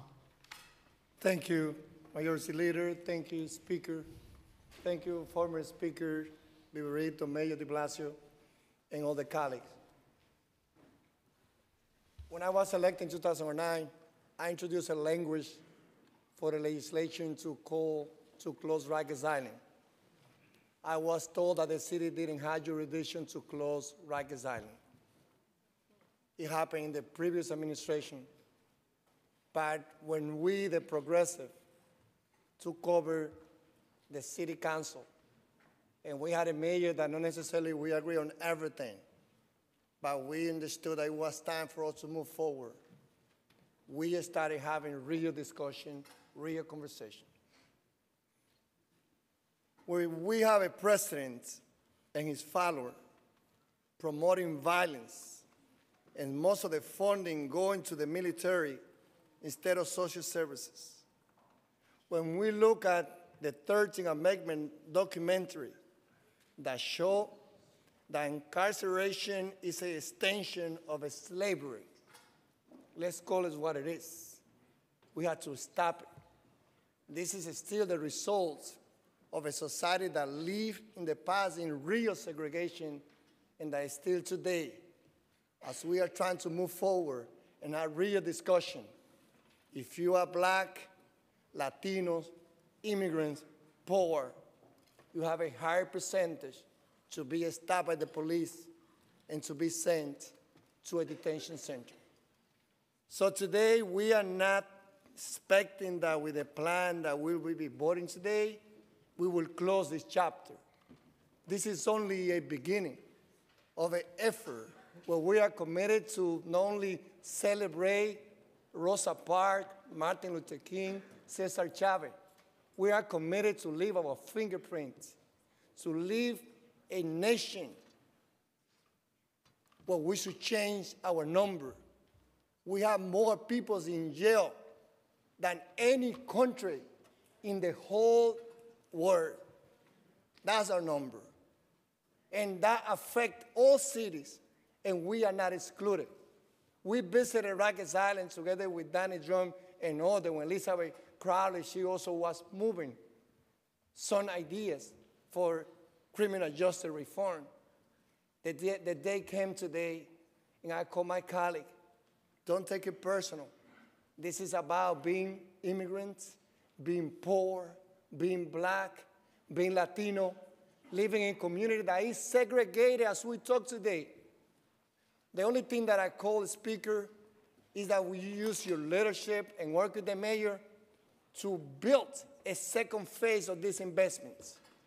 We also should add an additional $10 billion to build CBOs in our local community, to provide those CBOs who are serving those poor neighborhood immigrants their own buildings so that they don't have to struggle to provide the services. Because if you are poor children and immigrant children, you don't have the same program of art and music and gymnastics and education that a middle class and an upper middle class children get in our city. Hoy nosotros estamos haciendo historia. Es una historia de hacer una reforma a un sistema criminal que es racista, que no es cierto que la justicia es ciega. Si usted es inmigrante, si usted es pobre, si usted es negro, si usted es latino, usted tiene más probabilidad de ser parado por un policía y ser mandado a Rikers Island.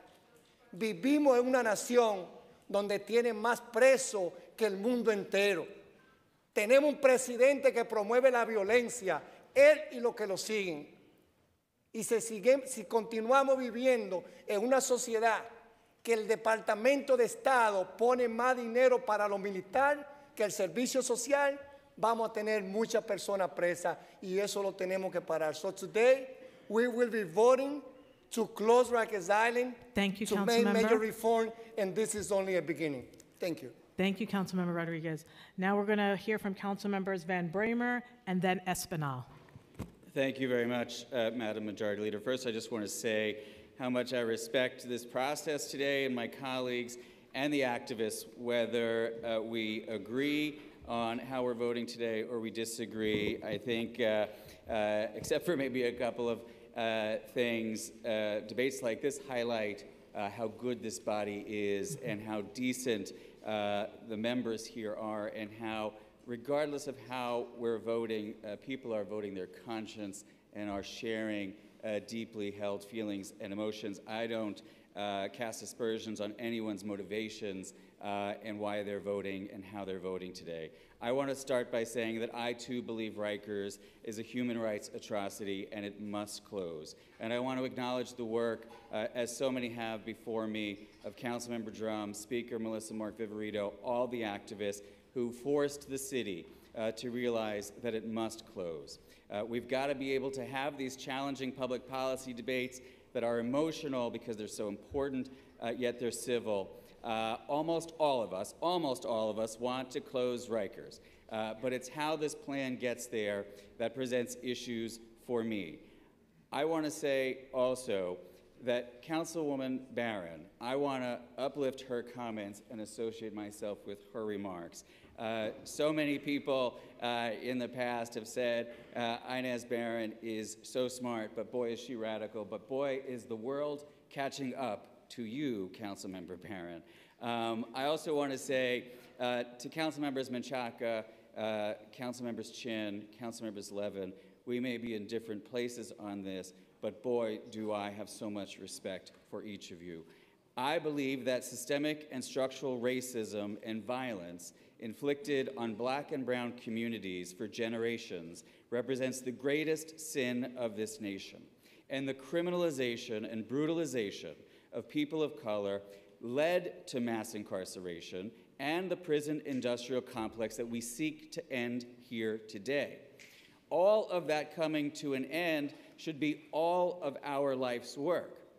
But that's precisely why, for me, voting to invest $10 billion right back into that system is something I cannot do. Closing Rikers brings desperately needed justice, absolutely. But given the scale of violence perpetrated against communities of color, it's maximum justice that we must seek today. So we must close Rikers, and it will close. I support that. But I'm a no on the plan to build 4 new mega jails to accomplish that. Thank you. Thank you, Councilmember Van Bramer. And we will have Councilmembers Espinal and then followed by Councilmember Gibson. Thank you, Madam Majority Leader. My comments are in the same vein as Alika, Ampry Samuel, and Inez Barron. I represent East New York, Bushwick, and Brownsville, communities that, if you look at the numbers, has some of the highest incarceration rates, and a lot of our constituents are sitting in Rikers Island. But before I say anything else, I want to make it clear that I do believe that Rikers Island should close. I do believe that my colleagues have done a great job in fighting to get all of the investments they can out of this plan. And I do believe that our incarcerated deserve to have better facilities. The issue is very personal to me and my constituents on many fronts. I visited Rikers Island on many weekends, was subjected to the same long bus ride, the long wait times, and the many pat-downs before seeing a loved one. On one night, I stood outside for 24 hours while waiting for bail to be posted, hearing the stressful noises of the landing airplanes in LaGuardia and breathing in the toxic chemicals that pollute the island. I thought to myself at that moment that Rikers Island is an island of hell. But I'm voting no because I feel the conversation City Hall has started has not gone far enough. Like many people in Rikers today, I was born in East New York in the height of the crack epidemic. My neighbors were handed over to cops instead of social workers and had nowhere to go but street corners. Instead of social programs, they ended up in Rikers. When the city should have been pumping money into nurturing and strengthening my community, they instead neglected and abandoned it. I'm voting no because I can't vote yes on a plan that spends $8.7 billion but does not match this investment in all at-risk communities in the city. Where are the billions to break the school-to-prison pipeline? Where are the billions to clean our air? Where are the billions to keep our streets safe? What we are saying by not matching this plan dollar to dollar is that we can afford to incarcerate New Yorkers in newly built facilities, but we cannot afford to make long-term investments that will prevent the youth of today from being incarcerated tomorrow. There are too many half-formed solutions. We need to fully invest in building stronger, well-rounded communities, and I believe we can do better. Thank you. Thank you, Councilmember Espinal. We will now hear from Councilmember Gibson, who will close this session. Thank you, Madam Majority Leader. Good afternoon to all of my colleagues. Thank you for being here.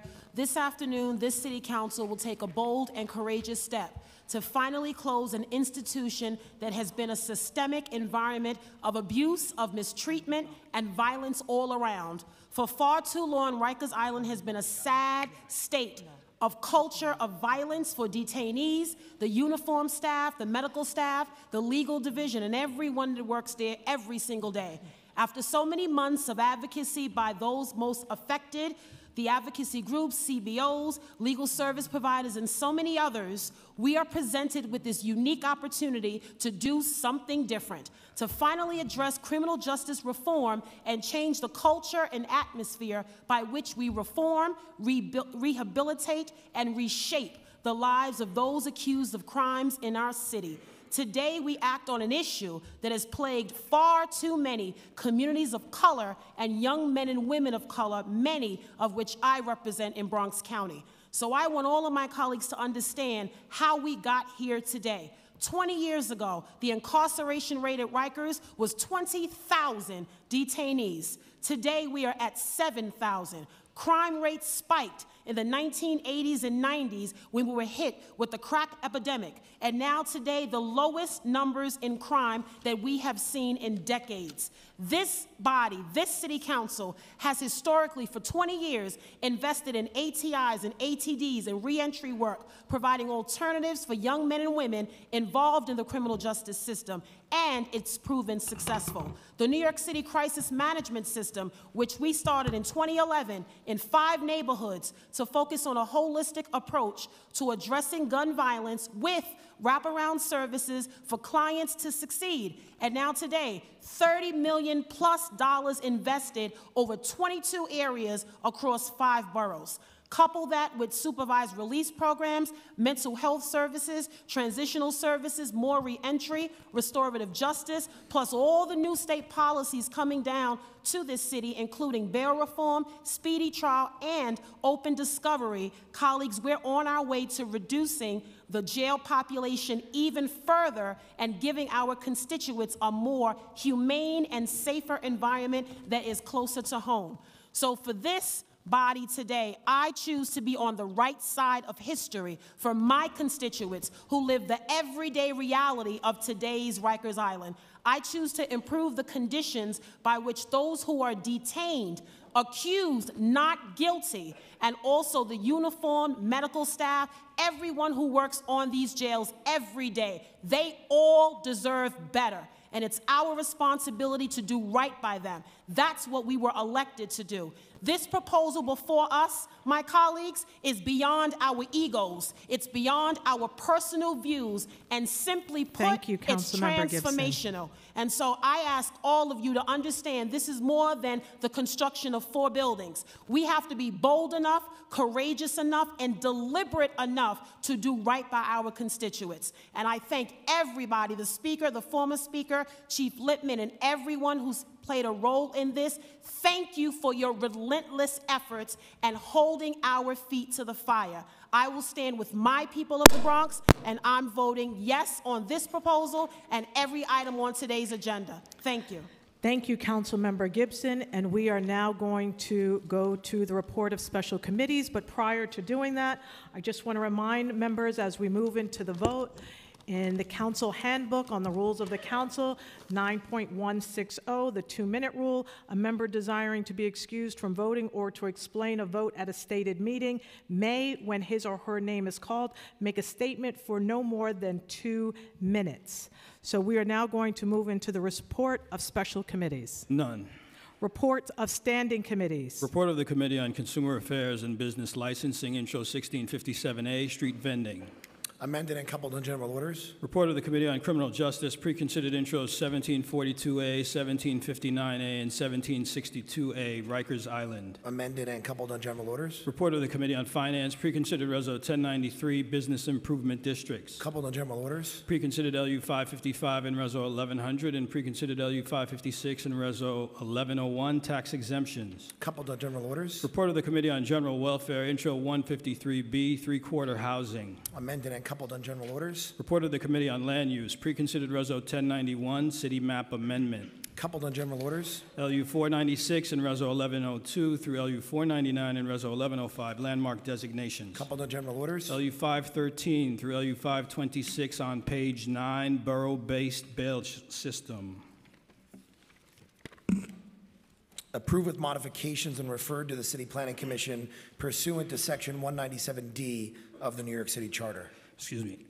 LU 527 and Reso 1106, UDAP Queens. Coupled on general orders. LU 528 and Reso 1107, Doctors Row Historic District. Coupled on general orders. LU 529 and Reso 1108, Sidewalk Cafe. Approved with modifications and coupled on general orders. LU 531 through LU 533, Vernon Boulevard, Broadway rezoning. Approved with modifications and referred to the City Planning Commission pursuant to Section 197D of the New York City Charter. LU 534 and Reso 1109, LU 535 and Reso 1110. 10, Lefrak City Parking Garage. Coupled into general orders. LU 538 and 539, 35th Avenue rezoning. Approved with modifications and referred to the City Planning Commission pursuant to Section 197D of the New York City Charter. LU 540 and Reso 1111 through LU 542 and Reso 1113, zoning map amendments. Coupled into general orders. LU 543 and 544, Terrence Cardinal Cook. Approved with modifications and referred to the City Planning Commission pursuant to Section 197D of the New York City Charter. LU 545 and Reso 1114 through preconsidered LU 557 and Reso 1117, various applications. Coupled to general orders. Report of the Committee on Mental Health, Disabilities, and Addiction, Intro 1590A, mental illness reporting. Amended and coupled on general orders. On the general order calendar now, LU 513 and Reso 1118 through LU 544 and Reso 1137 on page 21.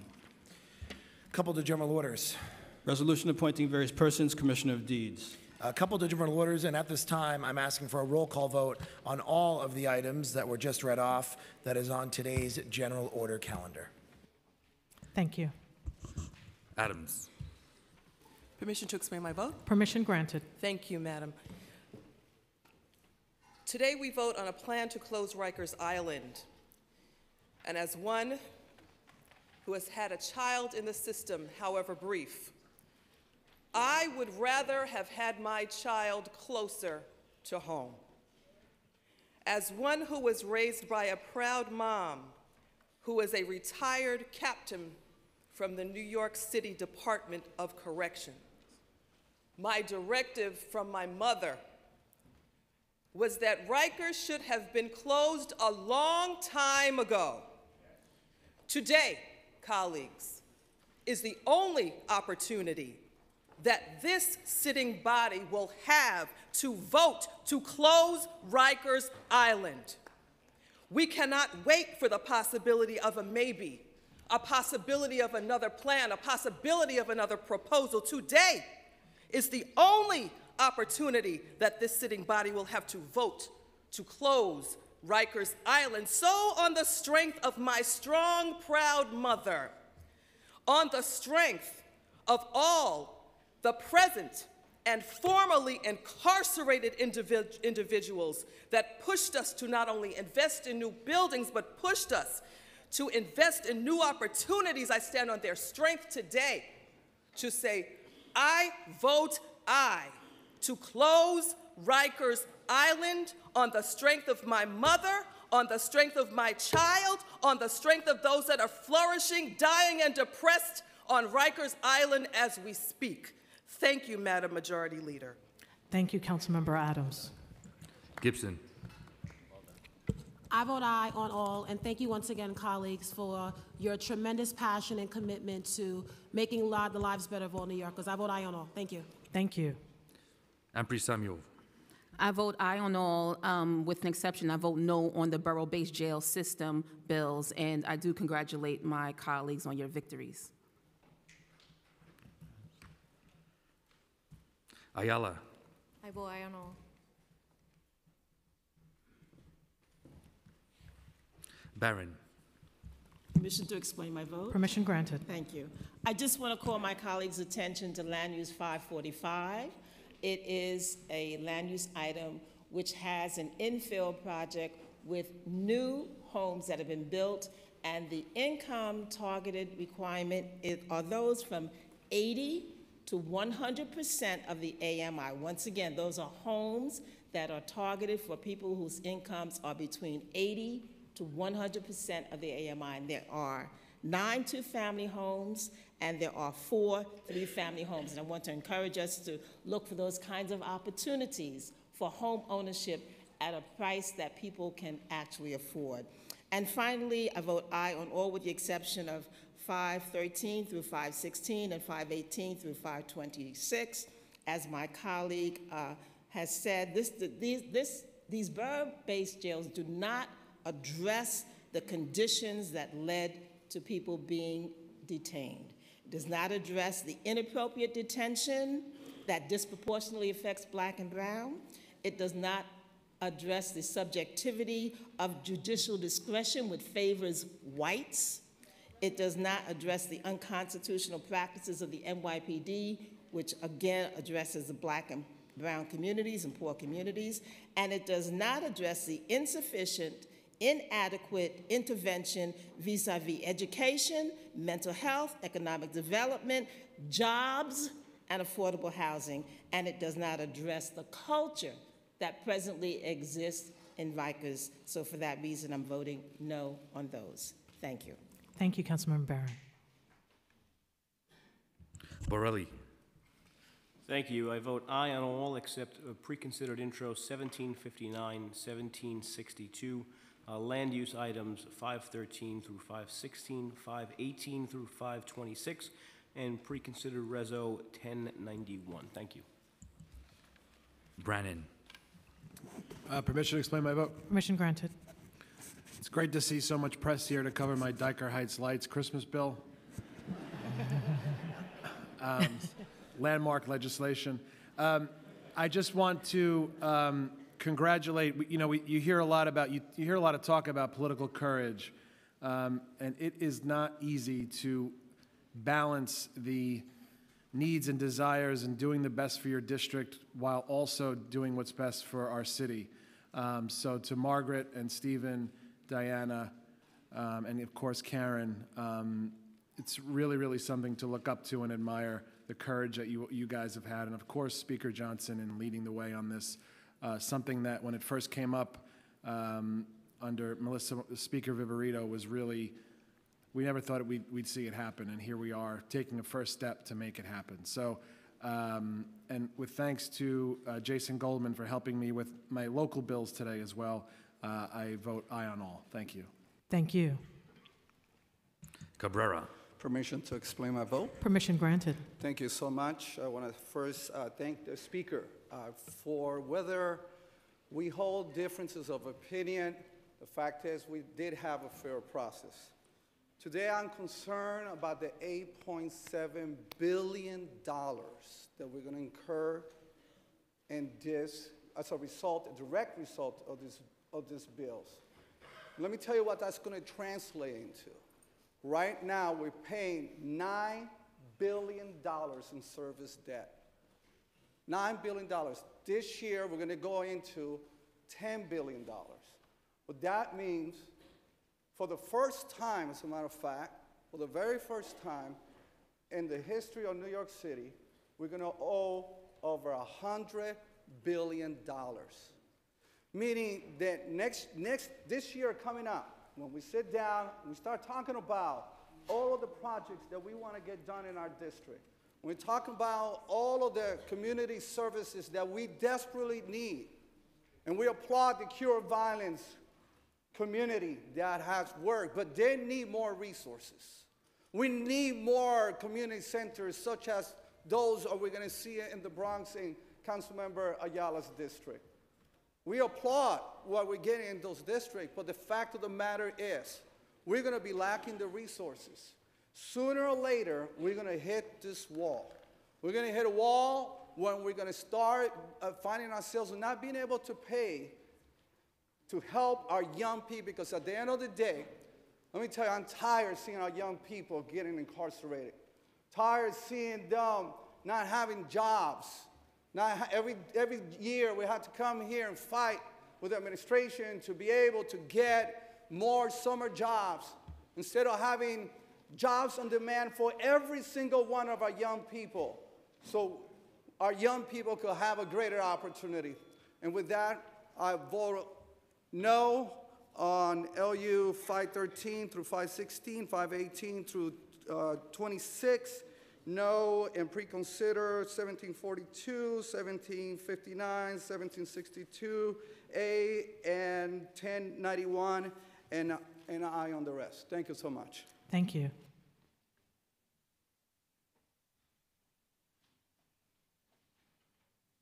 Chin. I proudly vote aye on all. Thank you.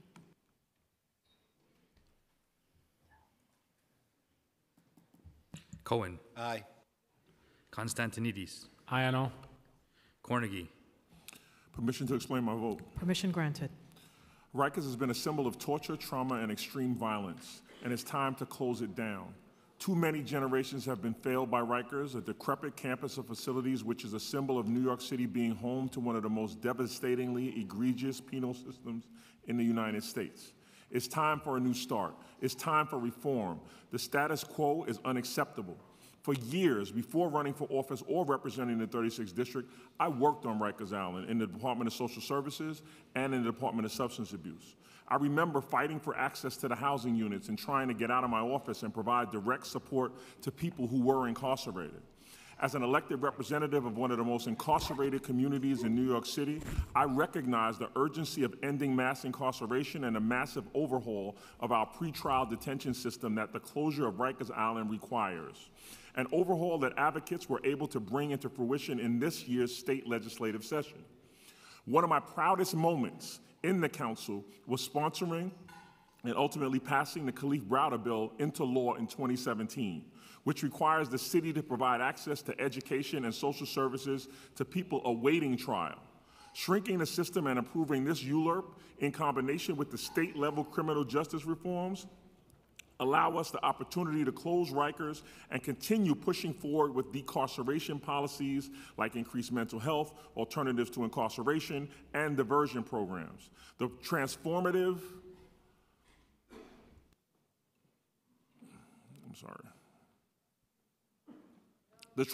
systematic change we seek to achieve in making these choices will not happen overnight, but delaying any further will only ensure the inevitable: continued existence of Rikers, the Tombs, the Brooklyn House, and the Barge.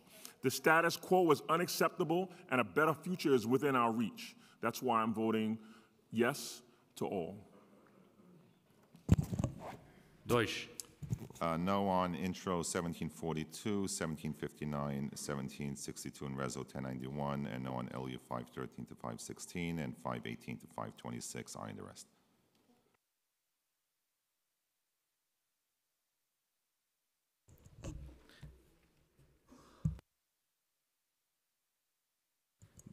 Diaz. Permission to explain my vote? Yes, sir. Gracias.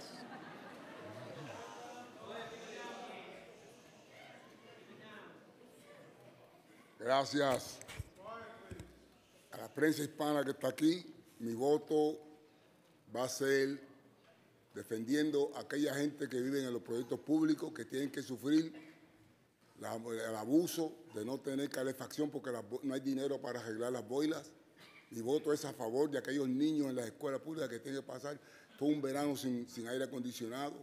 Mi voto es a favor de las familias que están desamparadas, que no tienen vivienda, que 60,000 familias que viven en shelter porque no tienen dinero para arreglarla, y yo no puedo votar para que se gaste 11 billones de dólares para construir 4 edificios de prisiones cuando todas esas familias, que son mi familia, están enfermas. My vote is for my family, for the people that live in NYCHA, for those that doesn't have a voice to defend them because they have to suffer every single year without money because there's no money to fix the boiler. My vote is for those children that have to suffer the summer in our public school because they have no air conditioning and they have no money to fix them. My vote is for those 60,000 families that live in shelter because there's no money for housing. I cannot vote to spend $10 or $11 billion to build 4-year buildings while they are suffering. So I'm voting no in LU 513 to 526, no in Resolution 1118 through 1130, and also no on Resolution 1092. Thank you very much. I'll be the same. Bye. Muchas gracias. Thank you. Drum. I proudly vote aye to close the hellhole known as Rikers Island and on all other items on the calendar. Thank you. Espinal. I proudly vote aye on all except the land use call-ups in regards to the borough-based jails.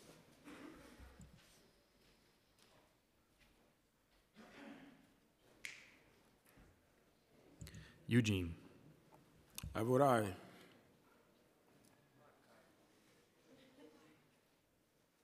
Joan, aye. I vote an aye on all except for preconsidered resolution 1091.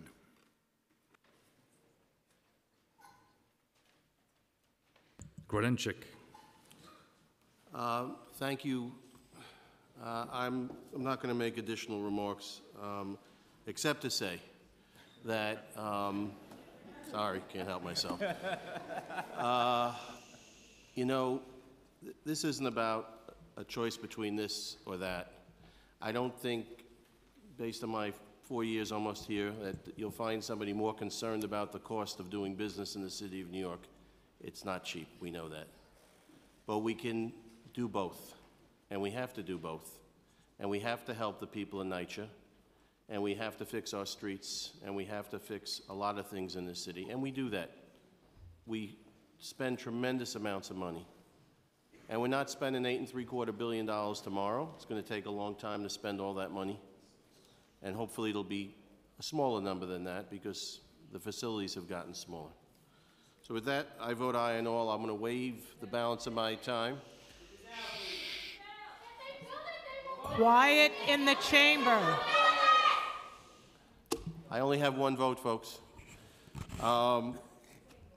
I waive the balance of my time because my council has tickets to a team that plays something that resembles baseball in the Bronx tonight. Thank you. Thank you, Councilmember Grodenchik. Again, we have asked that we respectfully hear all of the votes. Any further outbursts in this way will be taken as an assault on the security of this body, and you will be escorted out. So continue with the vote, and this is the final call and the final warning on this particular issue. Next. Holden. Aye on all except preconsidered Reso 1091, LUs 513 to 516, LUs 518 through 526, and all accompanying Resos. Thank you.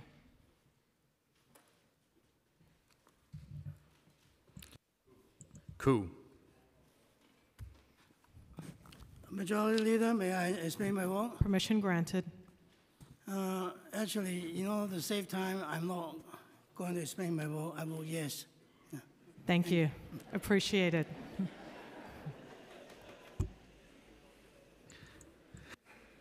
Kozlowitz. Can I explain my vote? Permission granted. I'm not going to talk long. I just forgot to mention Alex Anderson from my office, who worked very, very hard with me on this issue. So I want to say thank you. And I also want to thank Adrian Adams for having those long hearings that were really great and informative. So to Adrian, thank you. And I vote aye on all. Thank you. Lantzman. Aye. Lander. Permission to explain? Permission granted. All right, I have some concerns with Councilmember Brannon's Christmas tree lighting bill, but I've decided I'm going to go with it anyway. When I joined the formerly incarcerated leaders and organizers from Just Leadership on the steps of this building 4 years ago in 2015, as they launched the campaign to close Rikers, I do not think I would have believed that 4 years later we would get to sit in the chambers and vote to do it. Organizing matters. I hope everybody who believes in it on all sides will keep doing it. I vote aye on all. Levin. Permission to explain my vote. Permission granted. Thank you, Madam Majority Leader. I also want to acknowledge several people that I did not before. I'd like to acknowledge Ms. V, Victoria Phillips, who was so excellent at our hearings and provided a live update on a message board that allowed us to see her thoughts in real time and opinions in real time, and we appreciate that. I'd also like to thank my staff who worked tirelessly on this for many months. Glamani Bravo Lopez, Deidre Cheatham, Jonathan Boucher, Nicole Hunt, Ben Solitaire, Betty Lester, and Elizabeth Adams, my legislative director, who did a tremendous amount of work on this. And I would also like to acknowledge Chair Adrian Adams for providing such an even-handed leadership as chair during this process in the hearing and beyond, and for reminding us why we're here doing this, and with a moral clarity that rings like a bell. I want to thank her. And with that, I vote aye on all. Thank you. Thank you. Levine. Thank you. Permission to briefly explain my vote, Madam Majority Leader? Permission granted.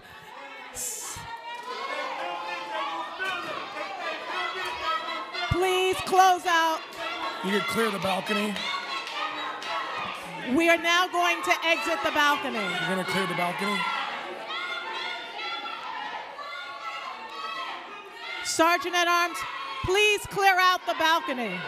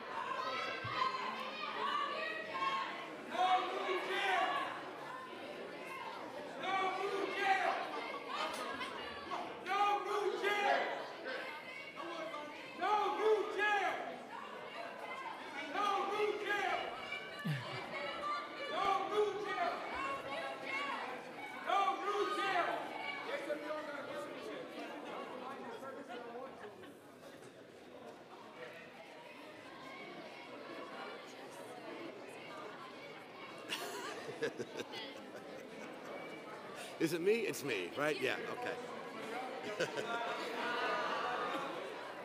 Wow. Levine, Levine's like, it's like a trigger word, the name Levine. It's like a trigger word.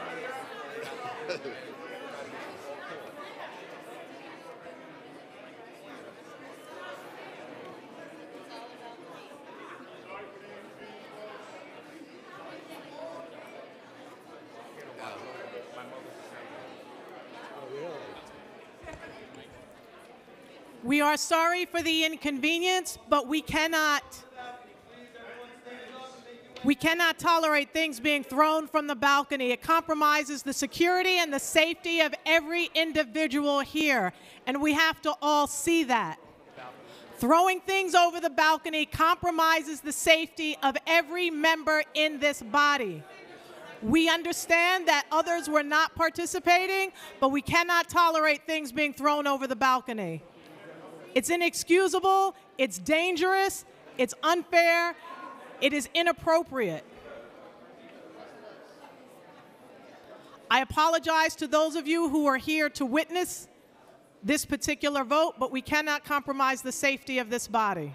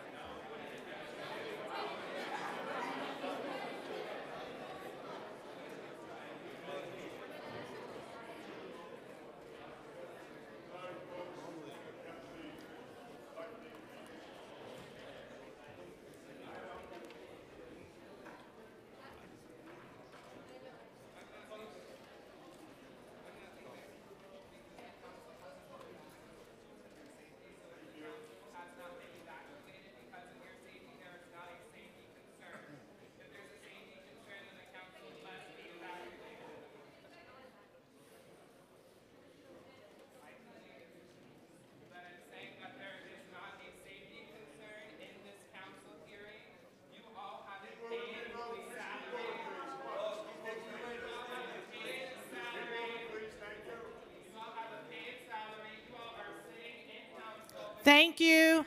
Thank you for your participation. When items are thrown over the balcony, you've created an unsafe environment. Thank you for your participation. We appreciate you being here.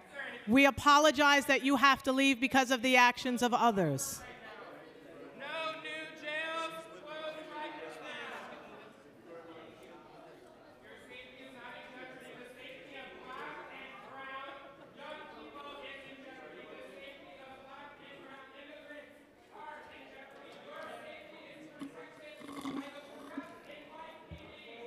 Thank you.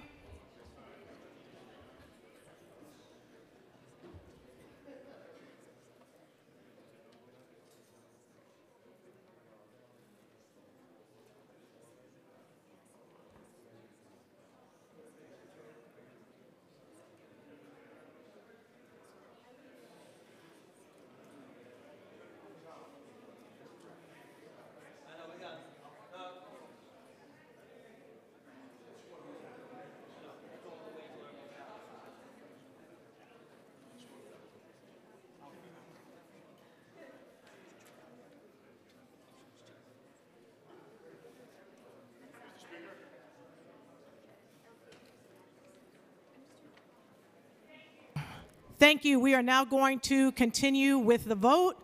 We left off with Council Member Steve Levin. We left off with Council Member Mark Levine. Thank you.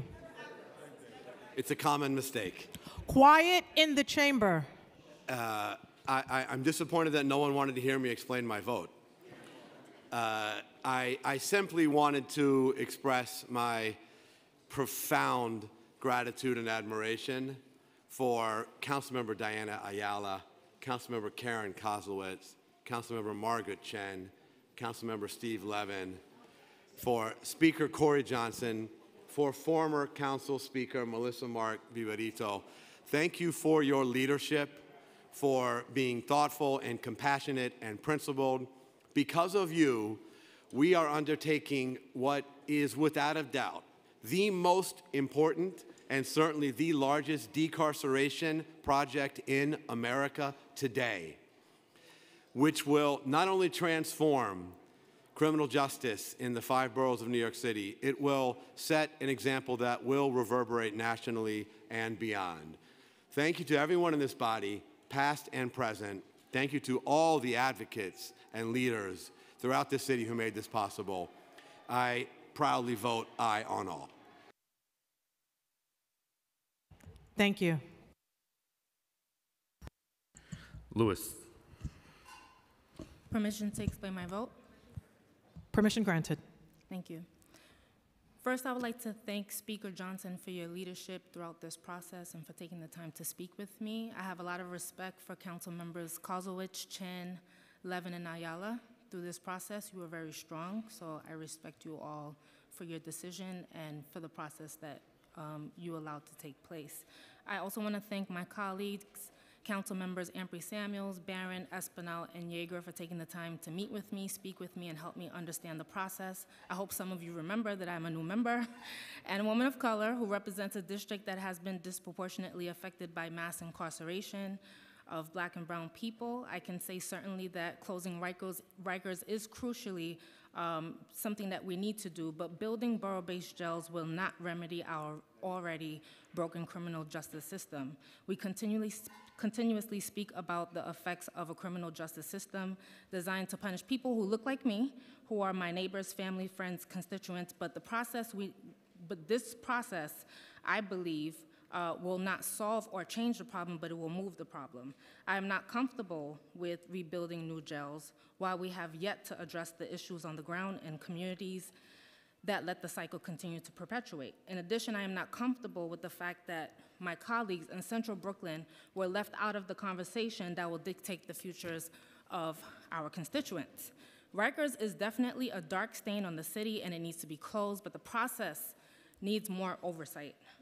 While member deference is very important, we weren't considered in the process, but I believe this is an opportunity to add Black and brown council members in the conversations and the ongoing process to ensure that we end the pipeline destroying our communities.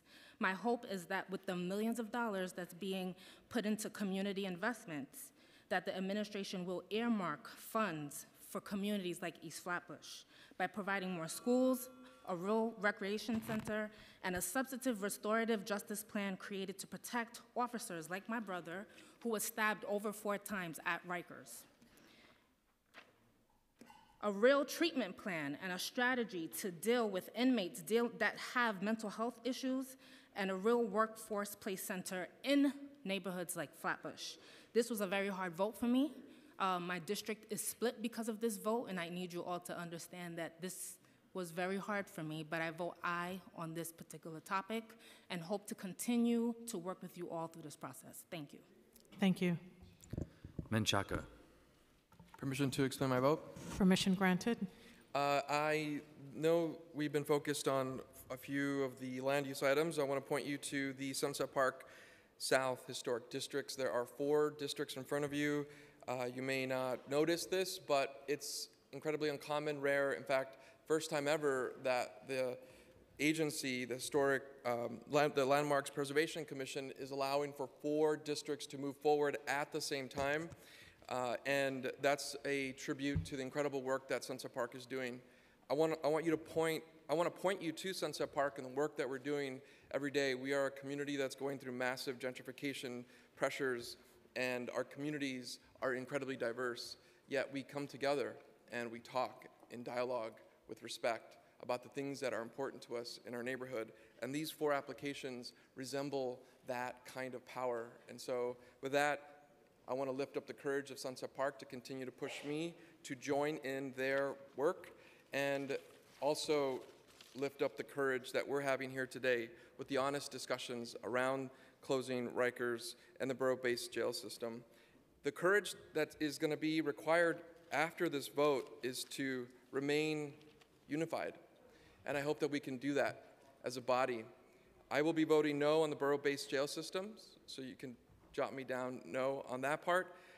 But I also want to say a few words to Judge Littman and former Speaker Melissa Mark-Viverito, because I remember those early conversations and we were talking about closing Rikers, and that's what I want to do. And I know that's what we're going to do. But today, and this is my conversations that I was having last night with Councilmember Reynoso and Torres. We spent a lot of time on the phone last night, and how beautiful it is that we're talking not about closing Rikers, we're talking about how. And that is a revolutionary step, and I can't wait to take more revolutionary steps with you. I vote aye on the rest. Thank you. Miller. Permission to explain my vote? Permission granted. Thank you, Madam Majority Leader. So it's been a lot of a conversation about describing the inhumanities, whether it's Rikers Island, inmates, and as well as the Department of Corrections staff, and particularly correction officers that are often forced to spend double and triple tours on Rikers Island. Over the past 2 years, it's been a lot of conversation and consultation about those inhumanities that got us all to the point that understand that Rikers Island is a blight that has to be eliminated and closed. But understand that closing Rikers Island for many of us, for those of us who live and suffer those scourges that represent communities that have been disproportionately impacted, that have that the closing of Rikers Island is simply the lowest bar when it comes to criminal justice reform. It is the low-hanging fruit that does not address many of the issues that have perpetuated the incarceration that we have seen.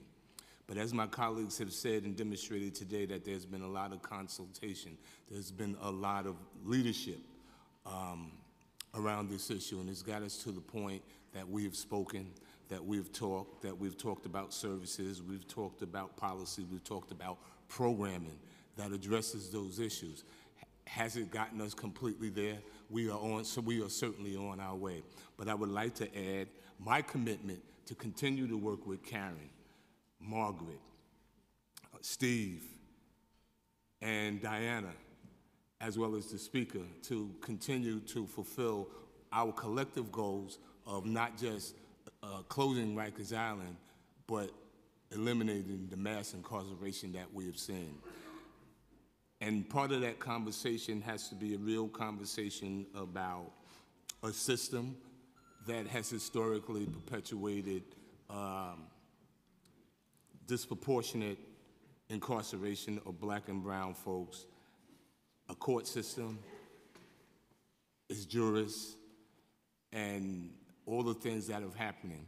I'm looking forward to. Thank you, Councilmember. I'm looking forward to the implementation of the laws that have been passed in Albany over the past session, putting those to work, but more importantly, working with my colleagues here to make sure that we make real change when it comes to criminal justice reform.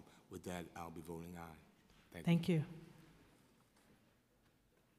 Moya. I vote aye. Perkins. Thank you. In tribute to the Central Park Five, I vote aye on all. Thank you for your vote. Powers. I vote aye on all. Reynoso. Permission to explain my vote? Permission granted. Thank you. Every single person in jail represents a failure by our society, a failure to provide opportunity, a failure to provide health care, a failure to support those who need it most. And there is no greater representation of that failure than Rikers Island. Rikers is a torture chamber where detainees are subject to inhumane treatment, permanently traumatizing some of our most vulnerable citizens. Our current justice system is more reflective of an ancient eye-to-eye philosophy, predicated on revenge rather than rehabilitation.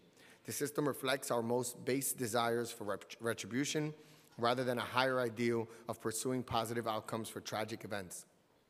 Our history is the history of this system can be directly traced to our country's original sin, slavery, and is a direct manifestation of white supremacy and the subjugation of black and brown people.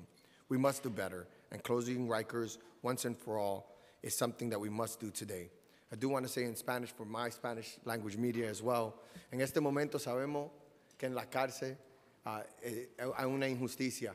No dice que nosotros no podemos buscar inversiones para las familias que están en Aicha, que están en la escuela, y también buscar justicia para nuestra gente que están en la cárcel. Yo me paro aquí hoy apoyando el trabajo que han hecho estos concejales para asegurar que el futuro debajo de Rikers no exista y un futuro debajo de cárcel más humana sí existe. Por eso que estoy votando hoy yo en favor de cerrando Rikers Island. And I just want to give a big thank you to Melissa Margarito for the work that she did in her time as Speaker in making sure that she championed an issue that everyone thought we were absolutely out of our minds for pushing.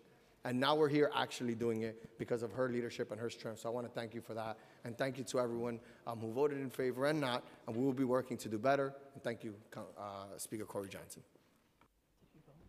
And how do you vote? Aye on all. Thank you. Richards. Quickly, permission to explain my vote. Last summer or the summer before, I had the opportunity to visit Rikers and to really speak to many of those young men and women who were being detained there. And one of the things I heard overwhelmingly, I thought we were going to hear complaints overwhelmingly about food, but the complaint was for the need for a better law library, the need for more vocational training, the need for more job opportunities when they got out. And I just want to lift them up because I really left the island a lot more inspired by those young people who the world has literally turned their backs on. So with that, I want to vote aye for those young people I met there. Thank you. Rivera. Just want to thank my colleagues for leading this thoughtful discussion on criminal justice reforms and for realizing and committing to continuing a focused conversation beyond today's vote. Our work is far, far from over. I vote aye on all. Thank you. Rodriguez. Permission to explain my vote? Permission granted. Thank you again, Speaker, Mayor de Blasio, Jason, Emma, to Chief of Staff of the Council, and the Mayor and the four colleagues, Steve, Margaret, Ayala, and Karen, and the advocate. As I said before, this plan is only a beginning. This is not the end. I believe that we should end, as we have Vision Zero with a big goal, we should aim to build the city of New York without one person being in a detention center. That will happen, and we create good paid job, and we invest in the same quality education to every single child in New York City. That will happen when we respect each other. That's what happens when we end the racism and discrimination. But until we get there, we need to be to put together the best plan to give dignity of anyone that we send to the detention center. I call for the city of New York also to start exploring to establish a reparation to the population of New Yorkers who have spent time in Rikers Island in an institution full of corruption, violence, human rights abuse, where the lives of minors were destroyed. Con esto estamos votando, asegurándonos de que nosotros estamos comenzando. El objetivo debe ser nosotros construir una ciudad donde nosotros acabemos por siempre con las condiciones de pobreza que vivimos. I can tell you that for me it was not an easy one at the end to vote for the plan as a whole, because I don't believe in a society where we should have jail. However, I do trust the speaker, I do trust Jason, Edmund de Blasio, and my colleague when it comes to putting together a plan or reinvesting in our community. Every year, we've been investing more, $150 million to the private sector to create jobs. But those jobs are only in the Midtown area. Those jobs are in Brooklyn, the Long Island City. If we want to attack poverty and violence, we need to invest the same amount of money for any private sector that create good paid jobs and to invest to provide the same quality education to everyone. With that, I vote aye. Thank you. Rose. Permission to explain my vote? Permission granted. I want to congratulate Speaker Melissa Mark Viverito. When she first discussed this, many people said that it wasn't possible. So I want to congratulate her for her insight and foresight. I want to thank my colleagues and Speaker Johnson for their grace and courage, many times under fire, for shepherding this groundbreaking and historic legislation that will truly change the trajectory of the criminal justice system for all Black and brown people. And with that, I vote aye on all. Thank you. Rosenthal. Permission to explain my vote? Permission granted. Thank you. I wholeheartedly join with my colleagues in fulfilling our moral duty to approve this historic plan to shut down the deadly, abusive, decrepit Rikers jails forever. This is one of the most important votes I will make as a member of this body, and I truly thank the leadership of our colleagues, Melissa Mark Viverito, Corey Johnson, Karen Koslowitz, Margaret Chin, Diana Ayala, and Steve Levin. Your fierce negotiations set us on the trail to closing Rikers successfully. But we're not just closing Rikers, we're reducing the number of city jails from 12 to 4. We're creating humane facilities that will bring detainees closer to their families and critical resources. As chair of the Committee on Women and Gender Equity, there is one commitment I am especially proud of. The administration's pledge that if an appropriate and more centrally located site becomes available, they will work with advocates and the council to assess its feasibility for use as a woman's jail in lieu of the current plan to house women in a space adjoining the men's Queens facility. I will work closely with Close Rosies, the Women's Community Justice Association, and other advocates to seize this historic opportunity and lay the groundwork for a standalone community justice facility for women, trans, and gender nonconforming New Yorkers. Today, the vast majority, 85% of females held on Rikers are mothers. As the number of incarcerated women continues to drop, we need a facility with sufficient space for much-needed programming, mental health therapy, substance abuse counseling, medical personnel, and most importantly, space for children and other family members. If I may just wrap up. Thank you. We need a facility that fully integrates a trauma-informed guiding philosophy to help women build support networks and break the cycle of incarceration and recidivism. A facility that supports recovery, rehabilitation, and family reunification. A facility that enables incarcerated women to move forward with their lives. Today, we are taking a profoundly important step toward that vision. I proudly vote aye on all. Thank you. Salamanca. Permission to explain my vote? Permission granted. Thank you. While there should be no debate on the closure of Rikers, the course that the administration has taken to get there has lacked the critical feedback of community stakeholders in the Bronx. Whereas the city followed the recommendations of the Littman Commission to build borough-based jails at locations of existing detention centers near county courthouses in 3 of the 4 boroughs, the administration cited a location that is more than 2.5 miles away from the Bronx courthouse. The response from the community and elected officials alike was immediate in their opposition to the location.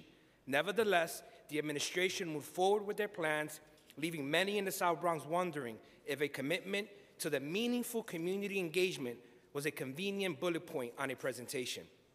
Additionally, the community's dissatisfaction with the new borough-based plan extends to the broken promises of previous administrations to keep the Vernon C. Bain Correctional Center, otherwise known as the Barge, operating. Asking our community to accept a brand new jail without closing the Barge first is wholly unacceptable and disingenuous to Bronxites. I have given the administration numerous opportunities on public hearings to address this concern relating to the Barge, but have been vastly disappointed each time at not even hearing most preliminary estimate timelines to sinking the boat. Even without citing the other issues that have originated from the council hearings over the last 2 months, I cannot vote in favor of certain actions on this land use application in its current form. The administration cannot simply ignore the valid concerns of the community and expect us to accept this decision. I implore the mayor to continue exploring all siting options near the Bronx County Courthouse where this jail belongs, once and for all, and for once and for all, sink the Barge. And for that reason, I will be voting no on LUs 518 and 519, and aye on all. Thank you. Thank you. Torres. Permission to explain my vote? Permission granted. In the 1990s, there were well over 20,000 people on Rikers Island. By 2026, the number will fall to 3,300. The closing of Rikers Island, combined with a more than 600% plunge in the New York City jail population, represents one of the most extraordinary strides toward decarceration ever to be undertaken by any city in the United States. What would have been unthinkable only a few years ago is about to become the law of New York City. The plan before us has 4 core elements. First, it would close Rikers Island. Second, it would reduce the jail population to historic lows, and in doing so, end the era of mass incarceration. Third, it would reduce the overall number of jails in New York City. The city will ultimately have fewer jails, not more. And fourth, it would replace old jails whose conditions of confinement have become unlawfully unsafe and inhumane, a fact the opposition overlooks. My council district was home to Khalif Browder. Accused but never convicted of a crime, Khalif languished for 3 years in Rikers Island, where he was psychologically tortured by solitary confinement and physically brutalized by violence at the hands of fellow inmates and correction officers. The trauma of his confinement was so profound that he ultimately took his own life. Even when Khalif left Rikers Island never left him. That's right. Communities of color continue to bear the scars of mass incarceration. One cannot separate the ends from the means. One cannot separate closing Rikers Island from the very plan that would enable the closing of Rikers Island. The underlying question on which the City Council is voting is whether to close Rikers Island. And whatever the nuances of your own beliefs about criminal justice reform, the vote before us presents a simple, stark choice. We can either vote to keep Rikers open indefinitely in pursuit of a perfect plan, or we can vote to close Rikers once and for all. I choose to close Rikers Island. Mr. Speaker, I vote aye. Thank you. Traeger. Permission to expand my vote? Permission granted. Yeah, 'cause I've waited a long time. Number one, there is a funded plan for air conditioning in all New York City schools because of this New York City Council. Thank you. And for anyone to reference NYCHA or schools, I question how many doors you've knocked on to help elect a Senate Democratic majority up in Albany. I know the Speaker has, The former speaker has as well. Many of the ills we face in this city is based on the disinvestment from Albany and Washington. So let's, number one, get that straight. Now let me get to my comments.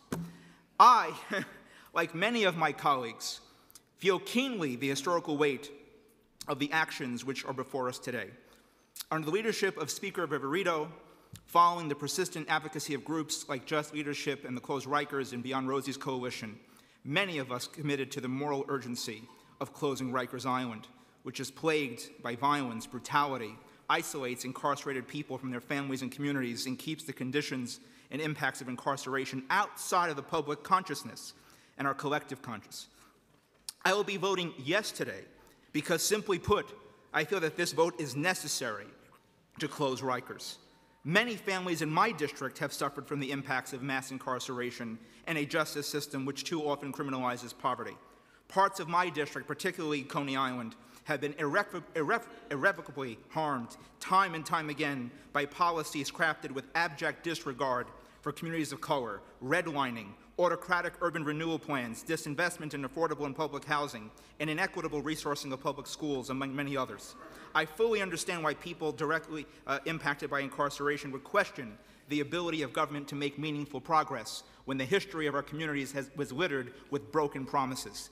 Make no mistake, this plan, even with nearly $500 million in added investments through the points of agreement, is not sufficient to fully achieve justice for communities impacted by mass incarceration. If I could have one more minute. However, for me, to vote no would give credence to the prevailing sentiment from just a few years ago that closing Rikers was overly idealistic and impossible. There will be not another opportunity to vote to close Rikers in the near future. I do not have confidence that there is the political and bureaucratic will to close Rikers outside of this vote. This is the day of decision. We have the opportunity to reaffirm the commitment to the moral obligation to close Rikers and continue the historic arc of the criminal justice reform work on the city and state level. Thank you. And I'll just close, I have more, but I'll just close by saying it is no coincidence that one of the most compassionate and consequential justice reform bills in this council to close Rikers was led by 3 powerful and extraordinary women, plus Steve Levin.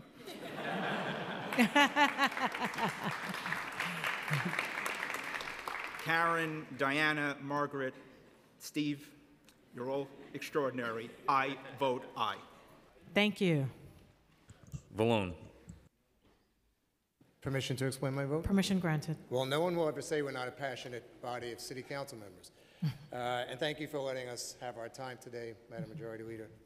I rise as someone who actually served on the Board of Corrections for years and spent much time on Rikers Island with our board members, with these council members, watching Danny Drum go through the halls with Corey and fighting for change and seeing the sadness that permeated Rikers Island.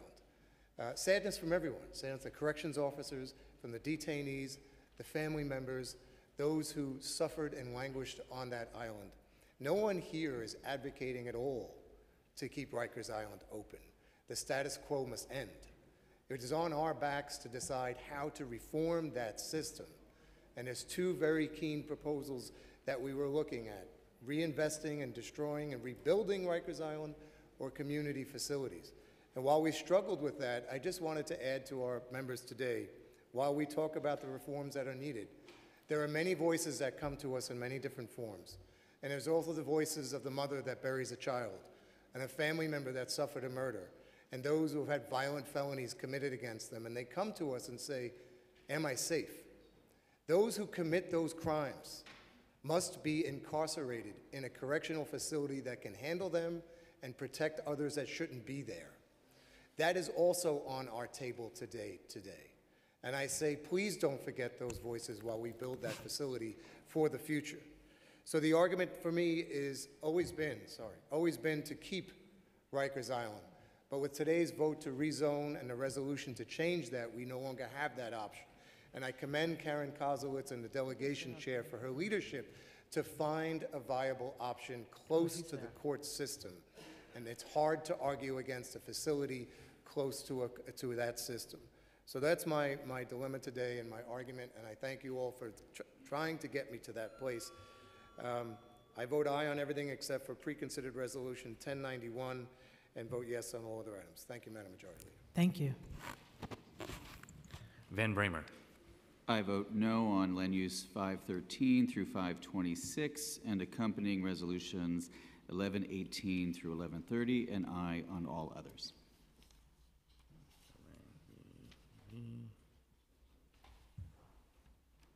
Yeager. Thank you. I vote aye on all with the exception of Intro 1762, Resolution 1091, and Land Use 513 through 516, 518 through 526, and the accompanying resolutions. Thank you. Thank you.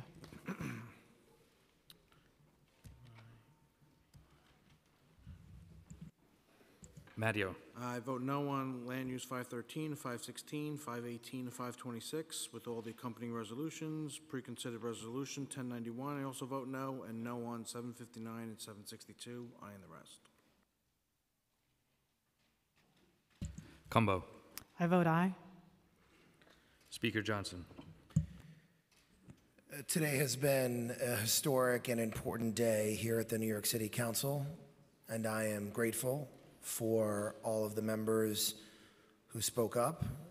It was an intense day of people figuring out the best way forward with their own conscience. And I am proud of this body. I am proud of Speaker Mark Viverito getting us to this point and turning the reins over to all of us who got to continue here after 2017.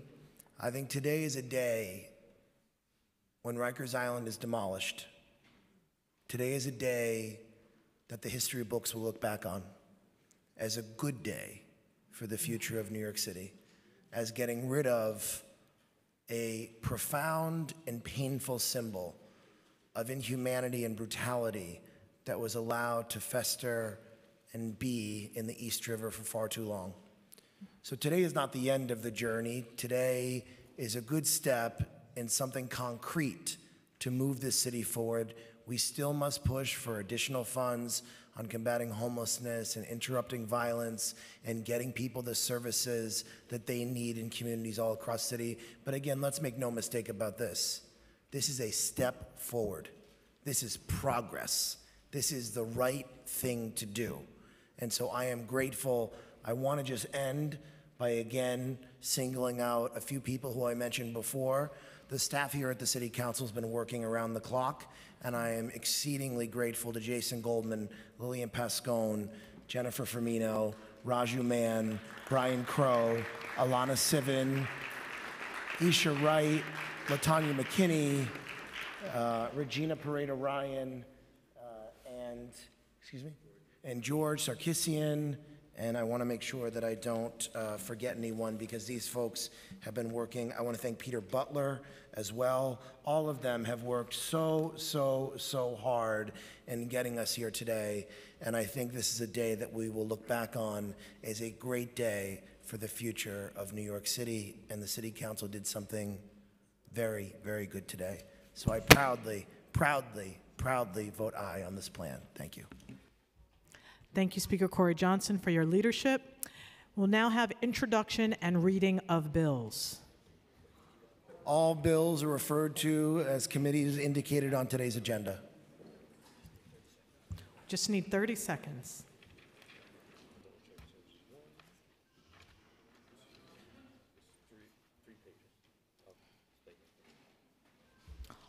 All items on today's general order calendar are adopted by a vote. Quiet in the chamber. A 49 in the affirmative, 0 negative, and 0 abstentions, with the exception of Intro 1759A, which was adopted by a vote of 45 in the affirmative, 4 negative, and 0 abstentions. Intro 1762A, which was adopted by a vote of 44 affirmative, 5 negative, and 0 abstentions. Reso 1091, which was adopted by a vote of 40 in the affirmative, 9 negative, and 0 abstentions. Intro 1742A, which was adopted by a vote of 46 in the affirmative, 3 negative, 0 abstentions. and LUs 513 through 516 with accompanying resos, which was adopted by a vote of 36 in the affirmative, 13 negative, and 0 abstentions. LUs 518 and 519 with accompanying resos, which was adopted by a vote of 35 affirmative, 14 negative, and 0 abstentions. LUs 520 through 526 with accompanying resos, which was adopted by a vote of 36 in the affirmative, 13 negative, and 0 abstentions. The revised land use call-up vote is 48 in the affirmative and 1 negative.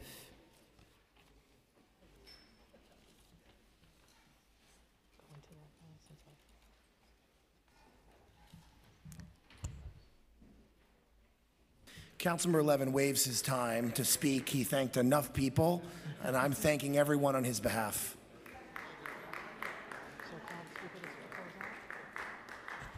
No general. Yeah.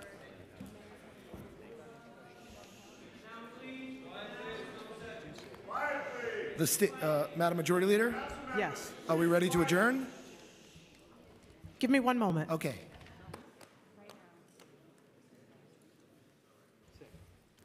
We will now have introduction and reading of bills. All bills have been referred to committee as indicated on today's agenda. Thank you. There are no resolutions on today's agenda, so we will now move into general discussion.